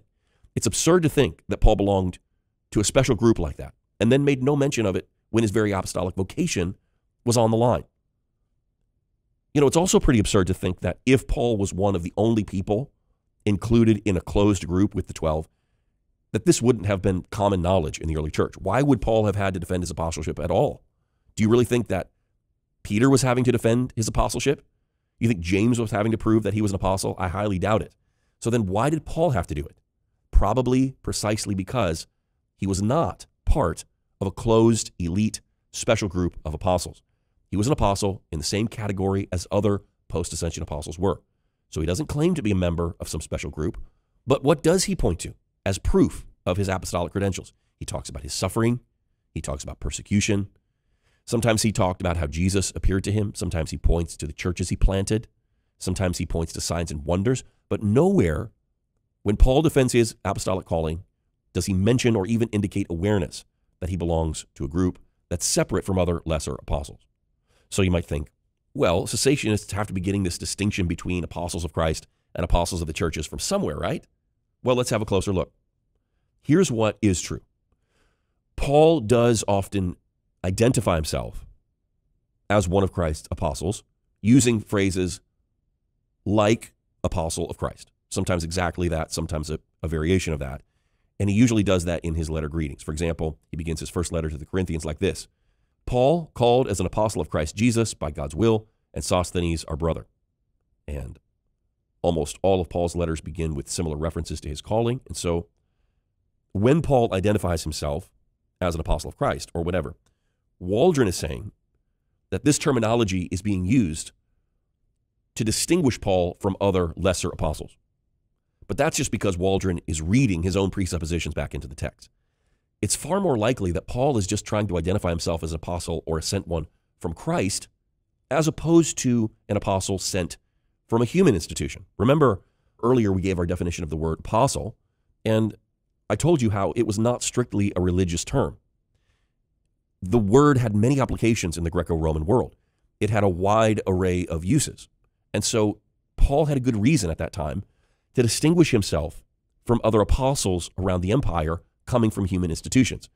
There were many people sent as legal or official representatives of somebody else. So when Paul identifies himself as an apostle, it made sense to add a qualifier like the one that he gave to Galatians when he said, Paul, an apostle, not from men nor by man, but by Jesus Christ and God the Father who raised him from the dead, and all the brothers that are with me. But Waldron thinks that by calling himself an apostle of Christ, Paul is trying to make himself superior to other apostles or put himself in a special group of elite apostles. And to illustrate how silly and unnecessary this assumption is, let me put it to you like this. I travel a lot.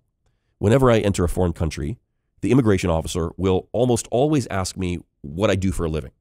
And I will reply that I'm a minister. And very often the follow-up question is this: a minister of what?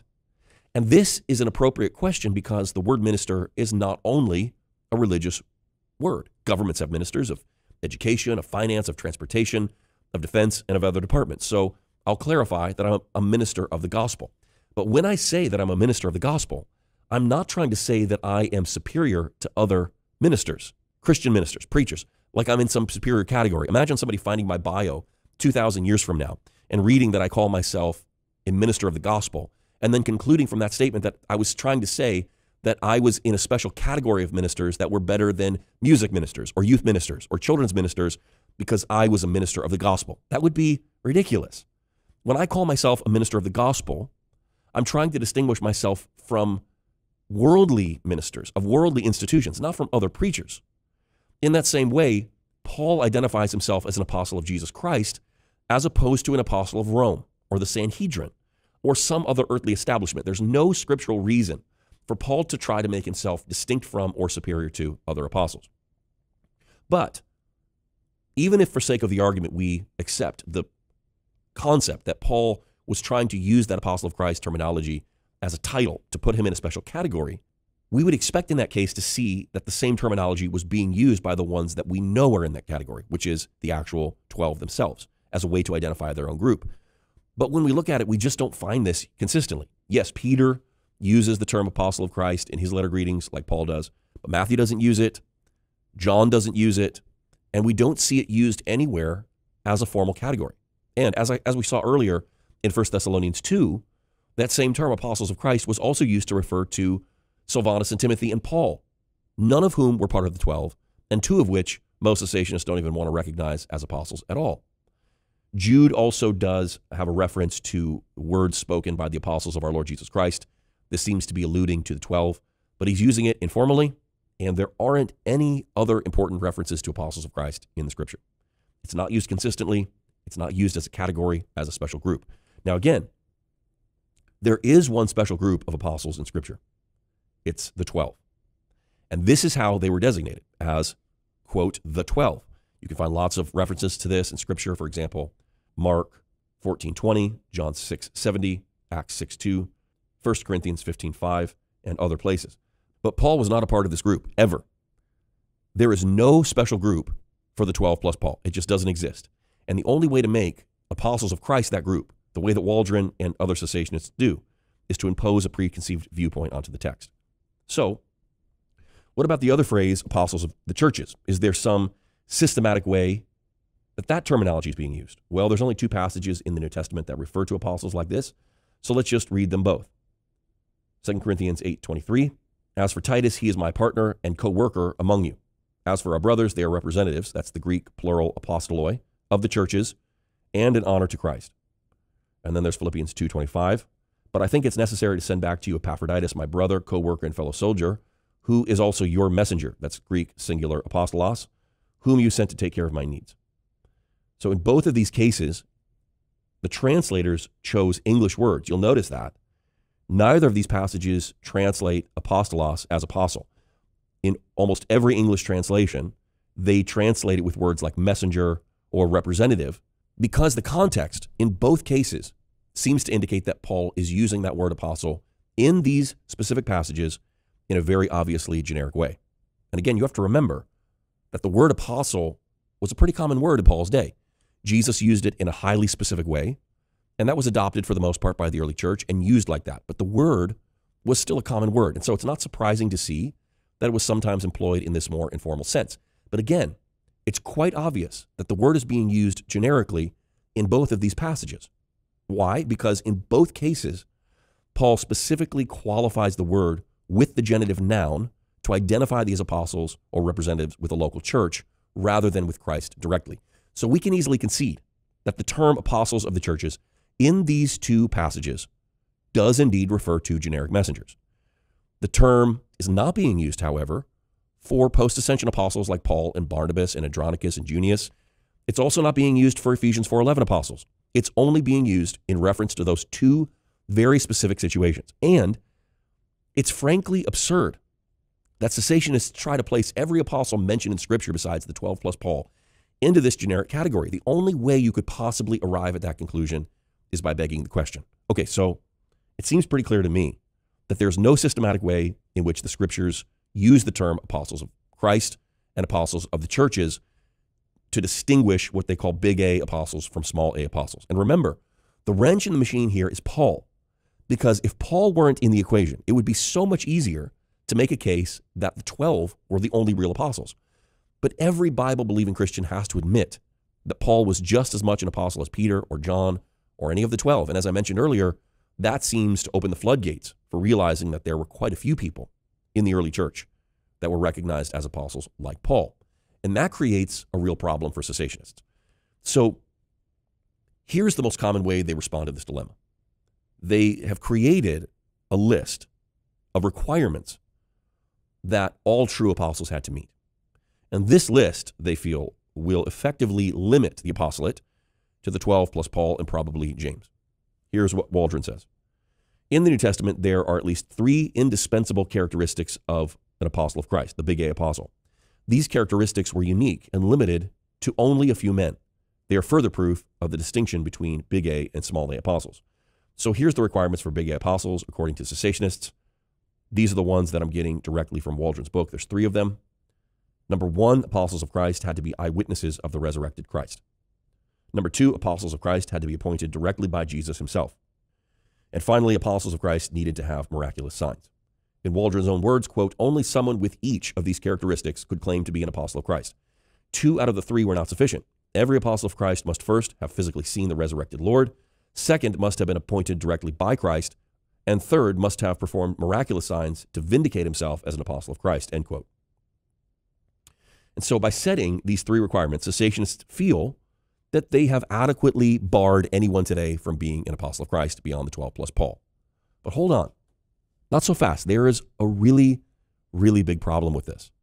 Actually, there's 2 pretty big problems, but one is so glaring, I'm just astonished that cessationists don't see it. First, these 3 requirements are essentially contrived. In other words, they aren't explicitly listed anywhere in Scripture as requirements for apostles of Christ, much less as requirements for apostles, as we're going to see below. But second, even if we accept them for the sake of argument, if you look at the passages from which these requirements are derived, often they actually exclude Paul rather than including him. For example, the first point, apostles of Christ had to be eyewitnesses of the resurrected Christ. Waldron gives 3 scriptures in his book to prove this, and guess what? Paul himself strikes out on 2 of the 3. Let me show you.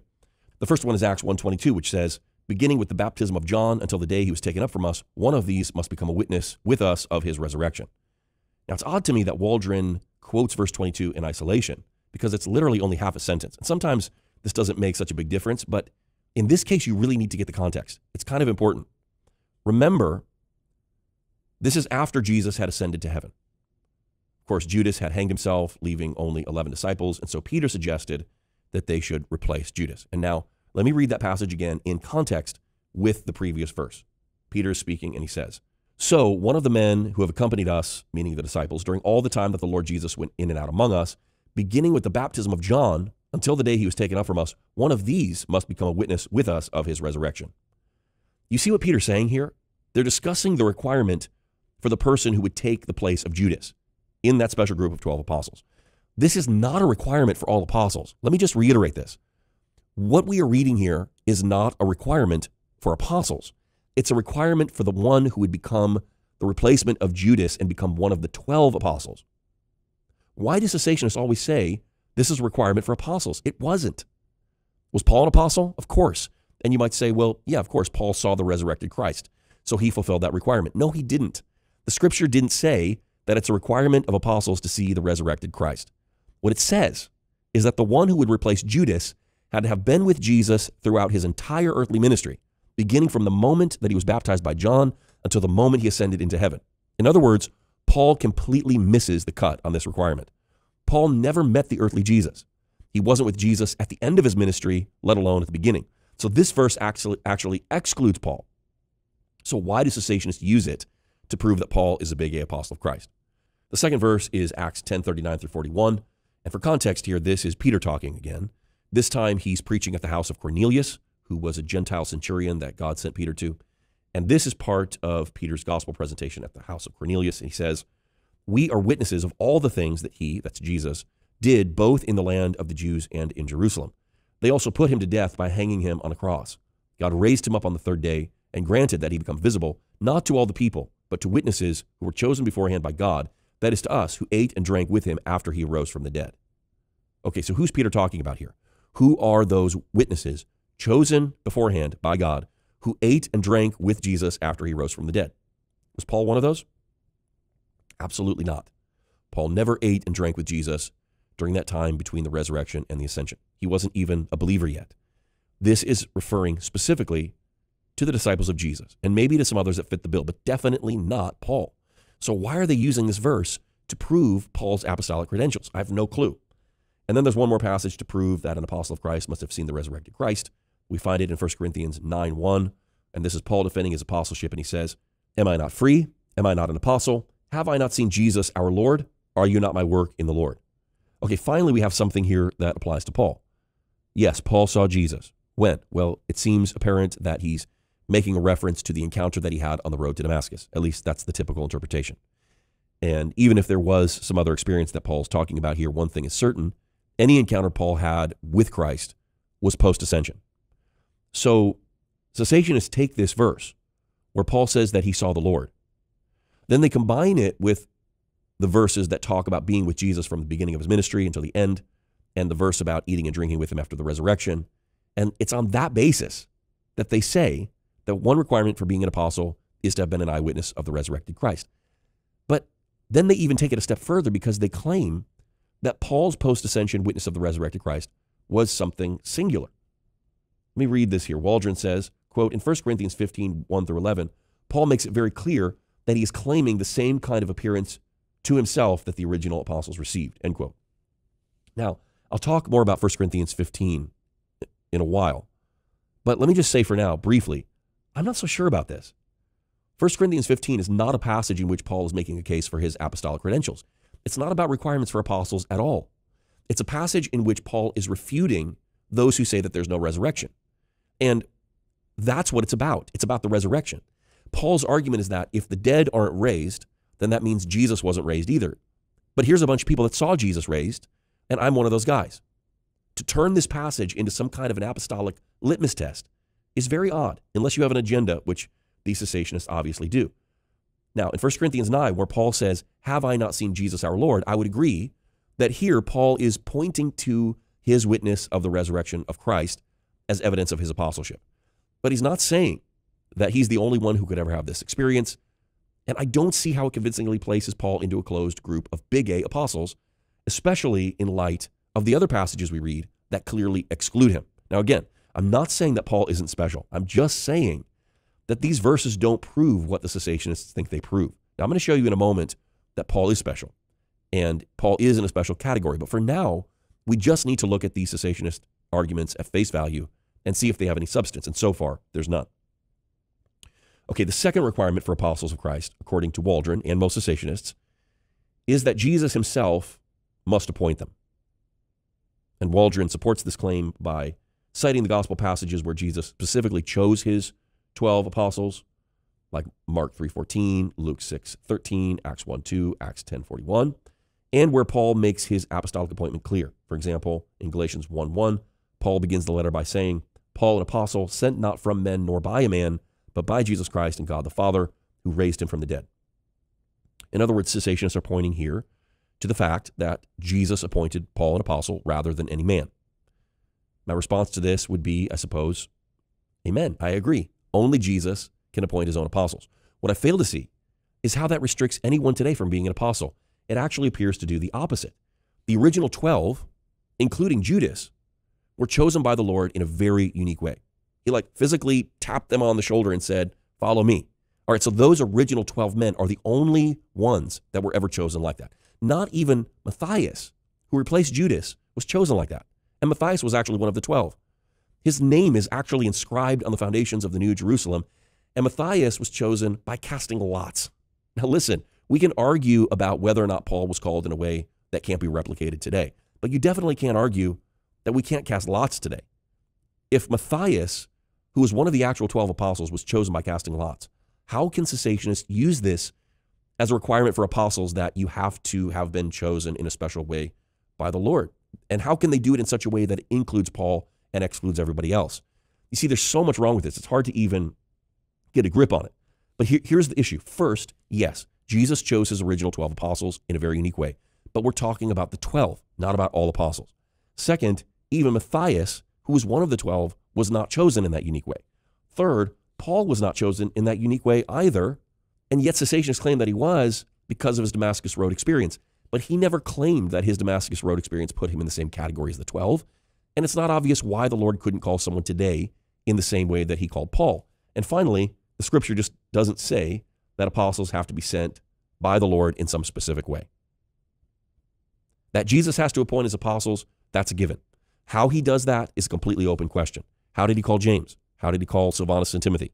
How did he call Andronicus and Junius? We don't know. What difference does it make? As long as he called them to be apostles, they were. Now, Barnabas is an interesting case because in Acts, we see that Barnabas and Saul, later called Paul, were listed as prophets and teachers at first. That was in Antioch. There was no mention of any apostles. And then the Holy Spirit spoke and sent them on a mission, and then from that point on, they are known as apostles. So it seems like they were called by the Holy Spirit, sending them on a mission. I see no reason why that very thing couldn't happen right now today. In any case, nothing in Scripture indicates that Paul was chosen in a way that others, even beyond the apostolic age, could not be. And again, at the risk of being redundant, I want to clarify, I'm not saying that apostles today are on the same level as Paul. I'm just saying, I'm pointing out what has to be acknowledged from an honest reading of these texts. They themselves don't put Paul into a special category of apostles with the original 12. Okay, and then there's one final requirement that apostles of Christ must have miraculous signs. And the case for this requirement is made by recognizing a couple of things. Well, first, obviously the apostles' ministries were marked by miracles, but even more to the point, Paul said this of his own ministry among the Corinthians in 2 Corinthians 12:12. The signs of a true apostle were performed among you with all perseverance by signs, wonders, and miracles. So yes, Paul certainly had miracles in his ministry, and those miracles were obviously taken as a sign of his apostolic calling. But again, this in and of itself does nothing to put Paul into a closed category. In fact, it does the opposite. The only reason that someone would believe that miracles put Paul in a closed category is if they're a cessationist. And all that proves is that one bad idea leads to another. And I don't have time to get into that right now, but suffice it to say that none of these three requirements, in and of themselves, effectively place Paul into the same category as the original 12. Paul was not one of the 12 apostles. And yet, he was an apostle in the fullest sense of the word. And it's not because he was with Jesus from the beginning of his ministry. He wasn't. It's not because he saw the Lord in a way that no one else could ever experience. He didn't. And it's not because Paul's miracles were more extraordinary than anyone else. Paul was an apostle because the Lord called him to be an apostle. He answered that call, and he did that apostolic work, period. Now, obviously, at this point, we probably need to return to the issue of inspiration because, you see, cessationists need Paul to be in that special category of apostles because Paul wrote Scripture. And their thinking goes like this. If Paul didn't belong to a special closed group of apostles, then it's possible that someone today could claim to be an apostle on that same level and then write new Scripture. Here's how Thomas Schreiner puts it, quote, "We don't have apostles like Paul and Peter and John anymore. They gave us the authoritative teaching by which the church continues to live to this day, and that is the only teaching we will need until Jesus returns.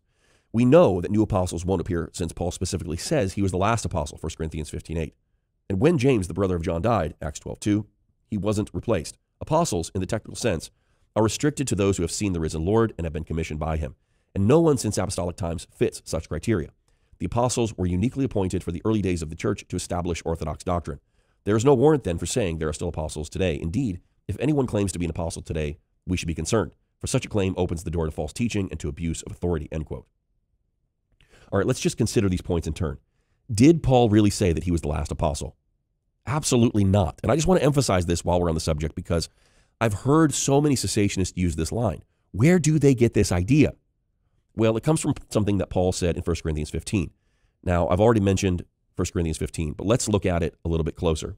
As I mentioned, in this chapter, Paul is refuting people that say there's no resurrection from the dead. And he's using a technique here called reductio ad absurdum, or reduction to absurdity, which is basically a technique where you take an argument to its logical conclusion and you show ultimately if you take a particular line of reasoning to its ultimate conclusion, it's going to take you somewhere you don't want to go.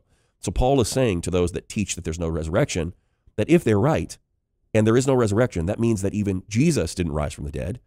And if Jesus didn't rise from the dead, then basically nothing else matters anyway. But first, before he launches into that argument, he sets it up by providing a list of people who are witnesses of the resurrection. All right, so that's part of his argument against people that say there's no resurrection is a bunch of us saw him resurrected. And this is what he says, starting in verse 5. And that he appeared to Cephas, or Peter, and then to the 12. After that, he appeared to more than 500 of the brothers and sisters at the same time, most of whom are still living, though some have fallen asleep. Then he appeared to James, then to all the apostles, and last of all, he appeared to me also as to one abnormally born. So in context, it's very obvious what Paul is saying. He's not saying that he's the last person Jesus ever appeared to or would ever appear to.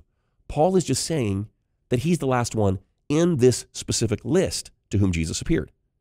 We know for a fact that Jesus appeared to others after this. He appeared to John on the Isle of Patmos, for example. And remember, this passage is not about what qualifies someone to be an apostle. Paul isn't putting himself in this list to prove his apostolic credentials or something like that. What Paul is doing here is giving convincing evidence that Jesus rose from the dead because of all the people who are eyewitnesses of that fact. And Paul is saying, hey, even I'm an eyewitness. Even though I wasn't a believer at that time, I wasn't even saved for years later. I was really late to the party compared to those other folks, but I saw him too. That's all he's saying. He never says that he was the last one to see the Lord in history, much less that he was the last apostle. How someone educated, like Schreiner, can say that Paul specifically says that he was the last apostle is beyond me. It's a lie. Again, Paul isn't even saying that he's the last apostle Jesus appeared to, much less that he's the last apostle ever. It's really unbelievable. And honestly, it just shows how far some of these guys are willing to go to twist the Bible to support their agenda. Let's look at another point. Schreiner says that after the apostle James, the son of Zebedee, died, he wasn't replaced.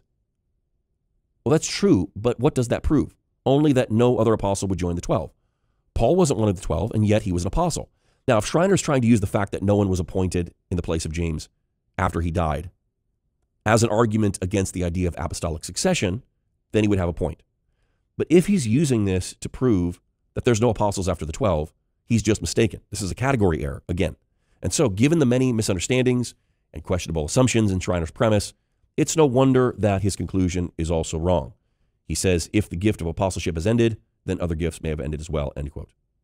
My friends, nowhere does the Bible say or even imply that the gift of apostleship has ended. Nor does it say that any of the other gifts have ended either, not a single one. As poor of an argument as this is, I find it surprisingly common in cessationist circles. Here's a similar argument by Tom Pennington, who said, quote, it's also significant, I think, that the gift of apostleship ceased without a crystal clear New Testament statement that it would. That means it is neither impossible nor is it unlikely that other significant changes happened with the passing of the apostles as well. You see, once you agree that there are no apostles today at the same level as Peter and Paul, then you have admitted that there was a major change in the gifting of the Spirit between the apostolic and post-apostolic age. In fact, the one New Testament gift most frequently connected to miracles, the gift of apostleship, ceased, end quote. Guys, this is just so painfully sloppy. Each one of these deductions is just wrong. And I want to show you, like I promised I would do at the beginning of this podcast, where this horrific logic leads. Because he's using this claim that there are no more apostles to make a cessationist argument against the continuation of other gifts, including the gifts of the Spirit. So he's saying, yeah, I know that the Bible never says that any of the gifts of the Spirit, like tongues or prophecy, have ceased. But it also doesn't say that the gift of apostleship would cease. But since we know that it did, or we assume that it did, we can go ahead and assume that other gifts have ceased as well. It's difficult to overstate how irrational and dangerous an approach like this is. He's basically admitting that his premise is unbiblical, and then he's asking us to accept it anyway because it supports a conclusion that he wants you to believe. And this is a guy who considers himself a theologian. And keep in mind, especially with Tom Pennington and his ilk, that these are the same guys that are so quick to call out everybody that they don't agree with as a heretic. Let me tell you something. This kind of exegesis is the stuff of heresy. And let's just hope that this isn't representative of the kind of hermeneutic these guys approach the rest of Scripture with, or I'd say that their theology is undoubtedly riddled with grave and fatal false doctrines and errors. Because you can't force the Scriptures to affirm your biases. That's an extremely dangerous precedent to set. And I want to caution cessationists here with a matter that touches the heart of what they've expressed as their primary concern. Cessationists reject modern apostles and prophets and miracles and prophecy and even tongues because they say that these gifts are a threat to the closed canon of Scripture. But isn't the precedent that they're setting here of rejecting clear New Testament teaching on the basis of extra-biblical presuppositions, isn't that the real threat to the integrity of Scripture? If deductions like the one Tom Pennington made here constitute a valid hermeneutic, then everything in Scripture is just strictly subjective.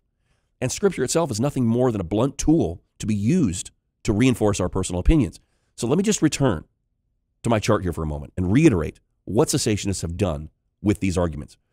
They've reduced apostles to two categories. You have apostles of Christ, or big A apostles, and apostles of the churches, or small a apostles. Everyone, both in the New Testament and in history, who would be an apostle has to go into one of these two categories. They're either on the same level as the 12, or they're nothing more than an apostle of the churches, which, let's just be honest, if you're an apostle of the churches, you might as well be an apostle of Fuddruckers or Baskin-Robbins. You're not a real apostle. That's just all there is to it. Remember, Waldron said, quote, "A representative sent to a meeting of an association of churches is another example of an apostle of that church." But come on. Some delegate sent to a denominational conference is not what anyone means when they use the word apostle. And that's just what this bottom category is. It's just generic messengers. And so, again, you're either on the same level as Peter and the 12, or you're nothing but a conference delegate. There's no in between. What happened to that whole middle category of fivefold ministry gift apostles that we read about in Ephesians 4? Why have cessationists ignored this? What do they do with it? Well, let's look now at Ephesians 4 in a little bit more depth, along with another passage found in Ephesians 2. So Ephesians 4, verses 11 through 13 says, "So Christ himself gave the apostles, the prophets, the evangelists, the pastors, and teachers to equip his people for works of service, so that the body of Christ may be built up, until we all reach unity in the faith and in the knowledge of the Son of God, and become mature, attaining to the whole measure of the fullness of Christ." And then the next passage is Ephesians 2. We're going to read 19 through 22. It says, "Consequently, you are no longer foreigners and strangers, but fellow citizens with God's people, and also members of his household, built on the foundation of the apostles and prophets, with Christ Jesus himself as the chief cornerstone. In him, the whole building is joined together and rises to become a holy temple in the Lord, and in him you too are being built together to become a dwelling in which God lives by his Spirit." One cessationist author by the name of Nancy Almodovar gives us the cessationist interpretation of these passage. She says, quote, "Those who claim apostolic authority today are attempting to rebuild the foundation that has already been laid and built. In Ephesians 4, Paul writes, 'And he gave himself some to be apostles and prophets, some evangelists, some pastors and teachers.' There is within that verse a finality of the office. It does not say that God continually gives, but that he gave, which is past tense. Because there is no distinction in this passage as to which gift is continual and which is not, it must be read in view of Ephesians 2:20, where Paul delineates that the apostles and prophets are the foundation. No builder ever places a foundation a second time in a building.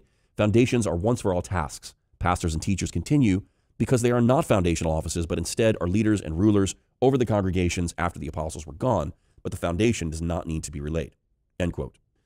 Okay, first, let's just address the fact that Ephesians 4:11 says that Jesus gave the gifts in the past tense. Is this passage saying that the ministry gifts are limited to the past? If so, we would have to deal with a major exegetical problem. Notice that he gave not only apostles and prophets, but pastors, teachers, and evangelists as well. They're all in the same tense. It doesn't say he gave apostles and prophets, but he continues to give pastors and teachers.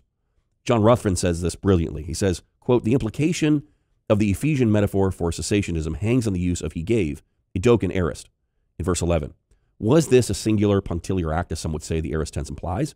If so, this would argue for the uniqueness and cessation of apostles and prophets, but it would also require the cessation of the other categories of ministry, evangelists and pastor teachers, since they are all placed in parallel construction and are characterized by the accusative plural endings.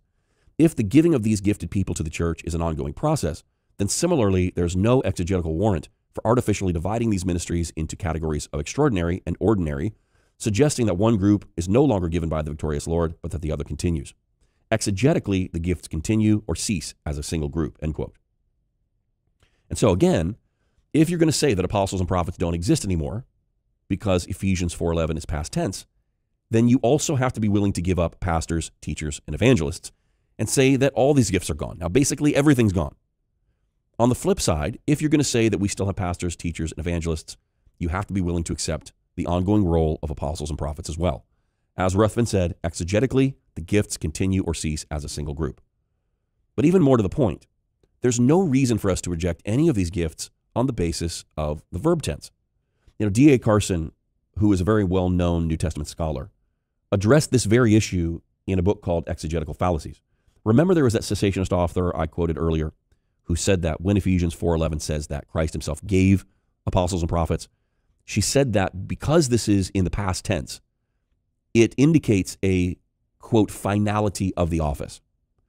But in this book, Carson explains that the aorist tense does not necessarily indicate that something happened in the past once for all. Actually, the aorist tense by itself can indicate one of several different possibilities for a verb's past action. It can refer to an event that happened in the past but still persists, an event that ended at some point in the past or generally happened in the past with no reference to whether it continues or not. You have to have the context to determine that. So, for example, in Romans 5:12, it says, "Therefore, just as sin entered the world through one man and death through sin, and in this way death came to all people because all sinned." So, obviously, the word sinned there is past tense in English. It's the aorist tense in Greek. So does that mean that all sin happened in the past? Is sin a past, once-for-all completed action? Obviously not. Even in English, although it's in the past tense, when we see the context, we understand exactly what it's trying to say. Even a basic English dictionary defines the aorist as, quote, an unqualified past tense of a verb without reference to duration or completion of the action, end quote. That's from the New Oxford American Dictionary, by the way. So again, we can't interpret the way that an aorist verb is used without context. And to use it as evidence that any of the gifts in Ephesians 4 were both given and discontinued in the past is to betray just a basic misunderstanding of biblical Greek. Listen to this excerpt from Exegetical Fallacies. Quote, "More than 2 decades ago, Frank Stagg wrote an article about the abused aorist. The problem as he saw it was that competent scholars were deducing from the presence of an aorist verb that the action in question was once for all or completed, and the problem arises in part because the aorist is often described as the punctiliar tense. Careful grammarians, of course, operating within traditional categories, understood and explained that this does not mean the aorist could be used only for point actions. The aorist, after all, is well named. It is aorist, without place, undefined. It simply refers to the action itself without specifying whether the action is unique, repeated, ingressive, instantaneous, past, or accomplished. The best grammarians understood this well and used the term punctiliar in much the same way a mathematician uses the term point in geometry, to refer to a location without magnitude. But just as the mathematical notion is not intuitively obvious, so also has the notion of punctiliar action been a stumbling block to many interpreters." End quote. And among those interpreters who seem to be constantly stumbling over this notion, we find our beloved cessationists who keep insisting that when Ephesians 4:11 says that Christ gave apostles and prophets, pastor, teachers, and evangelists, it means that apostles and prophets were only given in the past and are no longer relevant. That's just bad exegesis. Not to mention the fact that, as I already mentioned, the passage itself puts apostles and prophets in the same category as pastor, teachers, and evangelists, using the same tense, voice, mood, person, and number for all five. So how can they cut apostles and prophets out and say, these ones are obsolete, while holding on to the rest and saying, these ones continue today? Well, believe it or not, they do have a method. And Nancy Almodovar gives us that method in that quote that we read earlier. Remember, she said, referring to Ephesians 4:11, quote, "Because there is no distinction in this passage as to which office is continual and which is not, it must be read in view of Ephesians 2:20, where Paul delineates that the apostles and prophets are the foundation. No builder ever places a foundation a second time in a building. Foundations are once for all tasks. Pastors and teachers continue because they are not foundational offices, but instead are leaders and rulers over the congregations after the apostles were gone. But the foundation does not need to be relayed, end quote. So first, I want you to notice what she's doing. She says, quote, because there is no distinction in this passage as to which office is continual and which is not, it must be read in view of Ephesians 2:20, end quote. Do you see that? She's starting out with the assumption that some of these gifts are continual and others aren't. Where does she get that idea? It's not in the text. The text says nothing about some of the gifts being only for the first century and others continuing to be relevant. She's starting out with an extra biblical presupposition and then reading that back into the text. That's not the right way to do biblical exegesis, folks. If that's the way you're going to interpret Scripture, you can make the Bible say almost anything that you want it to. So how is she going to pull off this little stunt of getting the passage to say something that it doesn't say and it was never meant to say? Well, she says we have to interpret Ephesians 4:11 in light of Ephesians 2:20, which says that the church is built on the foundation of the apostles and prophets with Christ Jesus himself as the chief cornerstone. And then Nancy says, quote, no builder ever places a foundation a second time in a building. Foundations are once for all tasks. Pastors and teachers continue because they are not foundational offices, but instead they're leaders and rulers over the congregations after the apostles were gone. But the foundation does not need to be relayed, end quote. But here's why this doesn't work. Ephesians 4:11 and Ephesians 2:20 are talking about two totally different things. In Ephesians 4:11, Paul is talking about ministry gifts that Jesus gave and continues to give to equip his people for works of service so that the body of Christ can be built up until we all reach unity in the faith and in the knowledge of the Son of God and become mature, attaining to the whole measure of the fullness of Christ. And remember, Paul lists all these gifts together in parallel construction, making them exegetically inseparable. But in Ephesians 2:20, Paul is speaking specifically about the historical founding of the church of Jesus Christ. And yes, the historical establishment of the church is indeed a one-time event, just like the ascension was. And yes, Jesus is the chief cornerstone. There will never be another Jesus. No one's ever going to die on the cross for our sins again. And the original 12 apostles are the foundation. There's never going to be another group of men hand-selected by the Lord to be eyewitnesses of his life and death and resurrection and ascension. Yes, that's all in the past. That's the heart of our faith. It will never be repeated again. It's the foundation upon which everything else in Christianity rests. But that does not mean that there are no other apostles after the 12. It doesn't mean that we don't need apostles today to equip God's people for works of service, to build up the body of Christ. That function of apostles and prophets, pastor, teachers, and evangelists is still needed, according to Ephesians 4, until we all reach unity in the faith and in the knowledge of the Son of God, become mature, attaining to the whole measure of the fullness of Christ. You know, I feel like at its core, this debate often really just boils down to an attempt to force the Bible to delineate categories that it just simply doesn't. You know, it's a very modern Western way of thinking to look for precise terms and technical definitions and rigid categories that don't overlap. But listen, the Bible wasn't written by a Western theologian. It's not a theology textbook. Sometimes it's just a lot less technical and deductive and precise than we would like it to be. And sometimes it requires us to be less technical and to use common sense.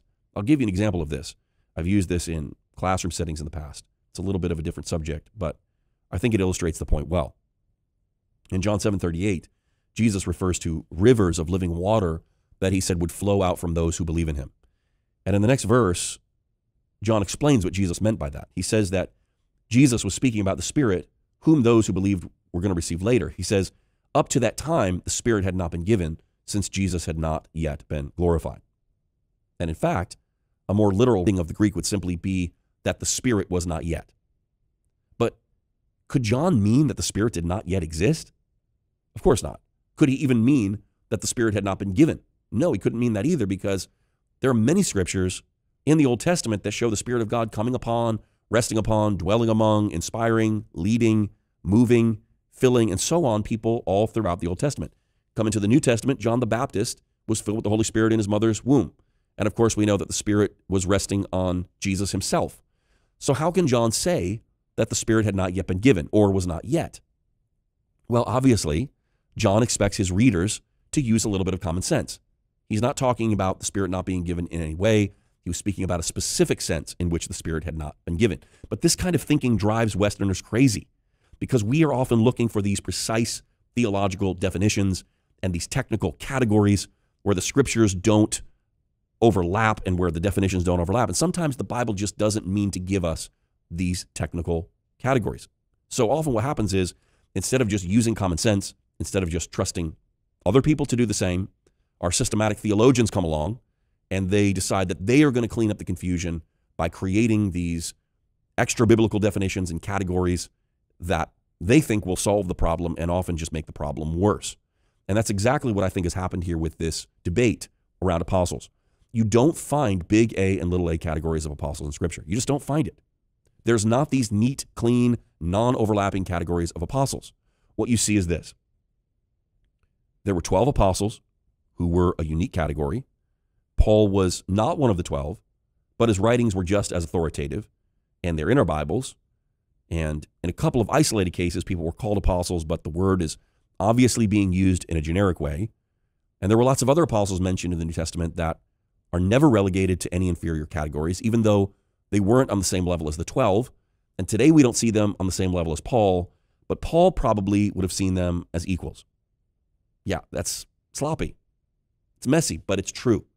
And this is the kind of stuff that gives systematic theologians ulcers. But you can't add your own opinions to the Bible, even if it would be convenient to do so. And so, let me just put a bit of a fine point on this.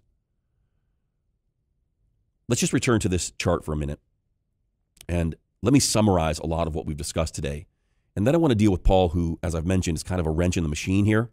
I want to show you how I believe Paul fits into this picture. Again, the most important and rare group of apostles is right here at the top, and it's known as the 12. These are obviously the 12 apostles of the Lamb, as they're called in Revelation 21. These men were with Christ from the beginning of his ministry to the end. They were eyewitnesses of the resurrection, all except Matthias, were personally selected by Jesus during his earthly life and commissioned to be his representatives on earth. They all died in the first century. No one else will ever be part of this group.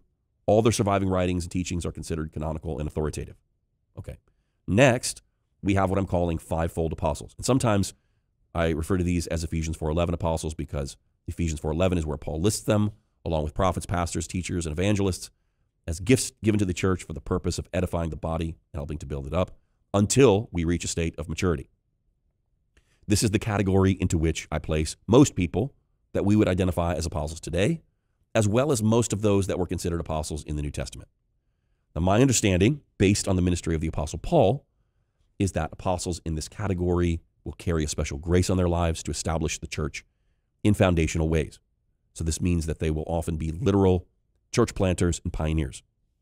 I would expect apostles like this to be working in miracles and operating in the gifts of the Spirit. I think that often profound suffering and even persecution are normal for apostles in this category. And as a result, I think you can often expect to find a certain kind of fruit and a depth of character in their lives that is unusually Christ-like. Also, I think that apostles like this are known by their fruit rather than by their business cards. And just for the record, just because someone calls themselves an apostle doesn't mean they are one. In fact, anyone who really understands what it means to be an apostle like this probably wouldn't want it anyway. And then we have the final category at the bottom of this chart is what I'm calling generic messengers. Remember, there's two scriptures where the word apostle was used to describe representatives of the churches. And this is because the word apostle, as we talked about earlier, was a common word in the ancient Greco-Roman world. And it was used in a lot of different ways to indicate somebody who was a messenger or sent one. And so in this context, the word apostle just means a generic messenger. But I want to emphasize that this can be somewhat misleading because this just simply isn't what anybody means today when they call themselves an apostle. Nobody who calls himself an apostle today means that they are a generic messenger. And so I'd rather just call this final category of apostles messengers or representatives, the way that almost every translation of the New Testament does, with those two instances where the word apostoloi or apostolos is used in this generic way. Now you'll notice that I've specified that this top category of apostles has been entrusted with authoritative teaching. That is, Scripture. Now, this can't be said of either of the other categories of apostle. Ephesians 4:11 apostles can't write Scripture. Obviously, generic messengers or apostles of the churches can't write Scripture either. And so far, all of this should be pretty straightforward and honestly pretty uncontroversial. But here's the caveat. As I mentioned earlier, there's one person who doesn't fit neatly into any category. Actually, there's probably two people. And that's Obviously, the Apostle Paul and probably also James. And here's the issue with these guys. They definitely did not belong in the first category of apostle, and yet we see them as authoritative teachers like the 12. In fact, Paul wrote more scripture himself than the other 12 apostles combined. And so this makes us feel a little bit hesitant to put him into the category of Ephesians 4:11 apostles, and that's completely understandable, because if Paul wrote more scripture than anyone else, and if Paul's in a category of apostle that's still open today, how can we be sure that nobody today is going to write scripture? And yet, Paul did do the work of a fivefold apostle. In fact, the only way we can even try to define what a fivefold apostle is and does is by looking at the teaching and the example of Paul. So I would actually say that most of what Paul did in ministry fits into that Ephesians 4:11 category. But obviously, the scripture writing role is a huge exception to the rule. And so for this reason, I think what we have to do is see Paul as filling a category all his own. And let's just be honest and say that it's not because there's some particular scripture that says that Paul is in a category of his own. And honestly, I don't think that Paul would have seen himself in that way. I don't think Paul saw himself as being in his own special category either. But it's what we have to do to make sense of the situation. And so, as you can see, I've placed him outside of that vertical continuum, off to the side, between the first two categories of apostles. On the one hand, Paul's work and calling is very similar to other Ephesians 4 apostles. On the other hand, because of the unique place that he had in history, his work and his writings are authoritative and foundational. And not only so, but more importantly, he had the unique opportunity to have direct access to the 12. And he's one of the only people outside the 12 who is recognized by them as carrying authoritative teaching. And as a consequence, Paul's teachings are recognized by the early church as authoritative, and then they're passed down through the generations as scripture, and then they're canonized, and they make it into our Bibles today. In fact, this is just an interesting side note. If someone asks the question, why can't someone today write scripture?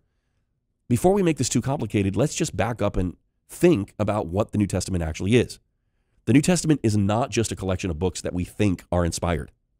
It's not even a collection of books that some church council decided were inspired. The New Testament is a collection of books that the church historically believed brought us closest to the teachings of Christ. And that's why the endorsement of the 12 was so important. The 12 were the ones who were closest to Jesus.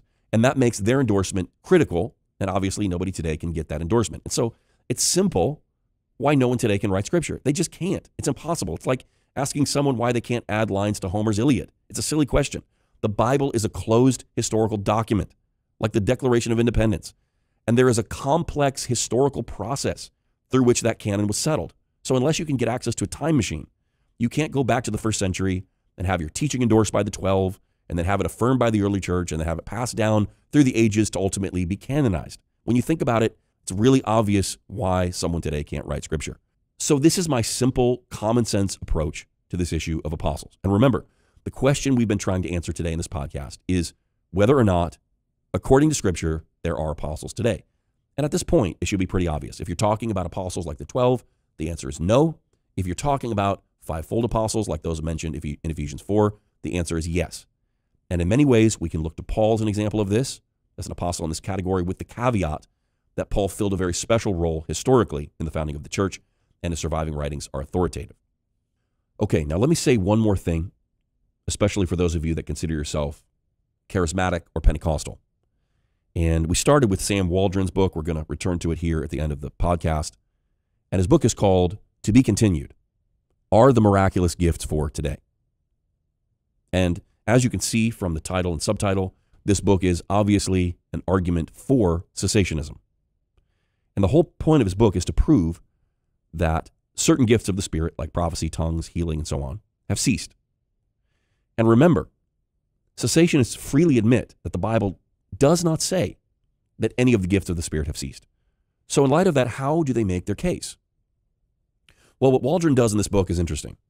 He uses what he calls the cascade argument. And it begins with the premise that there are no apostles of Christ in the earth today. And then he deduces from that premise that if there's no apostles, then there are no prophets. And if no prophets, then no tongue speakers, no miracle workers in the world today. And the logic behind this is so poor, and the biblical support is so meager, that it's surprising to realize that This is not just Waldron's harebrained idea. Remember, this is the same logic that we saw from Tom Pennington earlier, where he said that basically if there are no more apostles, then it's obvious that at least one of the gifts have ceased. And if so, why not assume that other gifts have ceased as well? In fact, most cessationists that I've read employ this rationale to some extent. Virtually all of them consider it an important point. And sometimes, as with Waldron, their entire cessationist argument hinges on this issue to some degree or another. Now, why am I mentioning this? Well, it may surprise you that even within some continuationist circles, there continues to be some debate about the ongoing relevance of the apostolic gift. For example, the denomination I was raised in, the Assemblies of God, used to have a position paper. I'm not sure if it's still recognized or not, but they took a very cautious stand on the idea of modern apostles and prophets.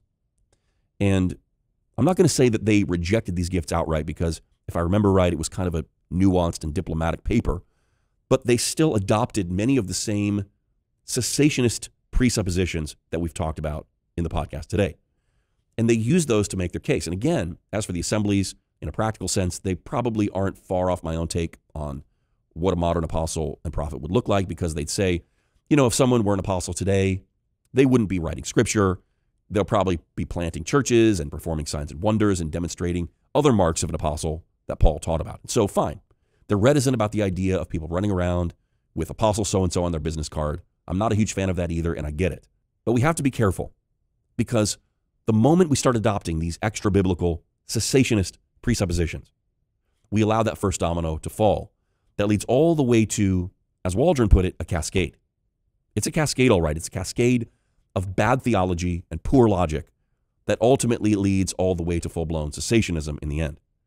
Once you surrender this high ground and say, yeah, apostles and prophets are a little bit of a messy category, and we really don't need them anyway because we have pastors and presbyters and superintendents now that do the same thing, and we want to seem educated and theologically orthodox to our evangelical peers, and so we're just going to concede this territory and say, yeah, we admit there's no more apostles or prophets anymore. True, the Bible doesn't actually say that, but it's a pretty convenient and harmless concession. Wrong. It's not harmless, it's unbiblical. And the moment you give up any of the gifts, you immediately open the door for full-blown cessationism. Listen to me. It is impossible to make a sound argument for cessationism from Scripture. Listen, my continuationist friends, the Bible simply does not teach cessationism. We have the theological high ground here, without a doubt. But if you give up one gift, like apostles or prophets, by whatever logic you did that, all the others can be taken away from you as well. Period. So I refuse to give 1 inch on this point. Apostles and prophets are as relevant to us today as pastors, teachers, and evangelists. And this doesn't make me some fringe wacko that belongs to some obscure cult called the NAR. It just makes me a Bible-believing Christian. Okay, this is a pretty long podcast. I think this is going to do it for me today. Of course, I could get into what I think apostles today might look like and do in a practical sense, but that really will take me far into the territory of opinion and speculation, and my opinions aren't any more valuable than anybody else's, so I'll just leave it to much smarter people to tackle those questions. But what I hope I've been able to do today is answer the basic question, do apostles still exist according to Scripture? And I hope that by now you can say with me that the answer to that question is absolutely, positively, beyond a shadow of a doubt, yes. The apostolic gift is still in operation today. It's not a weird, cultish NAR thing. They are a glorious gift given by our victorious Lord to equip his people for works of service so that the whole body of Christ can be built up until we all reach the unity of the faith and the knowledge of the Son of God and become mature and attain to the whole measure of the fullness of Christ. Amen. Now, again, don't forget to subscribe to this podcast. If you're watching on YouTube, like, subscribe, comment. I'll interact with as many of you as I can. Wherever you're watching this or listening to this, please make sure to follow me. There's lots of great material coming your way in the near future, so stay tuned. Once again, my Patreon account is patreon.com/Daniel Kolenda. If you enjoy this content and you want to help support me, I'd be grateful. If not, no worries. I hope you're blessed anyway. Again, thank you for listening. Until next time, this is Daniel Kolenda, off the record.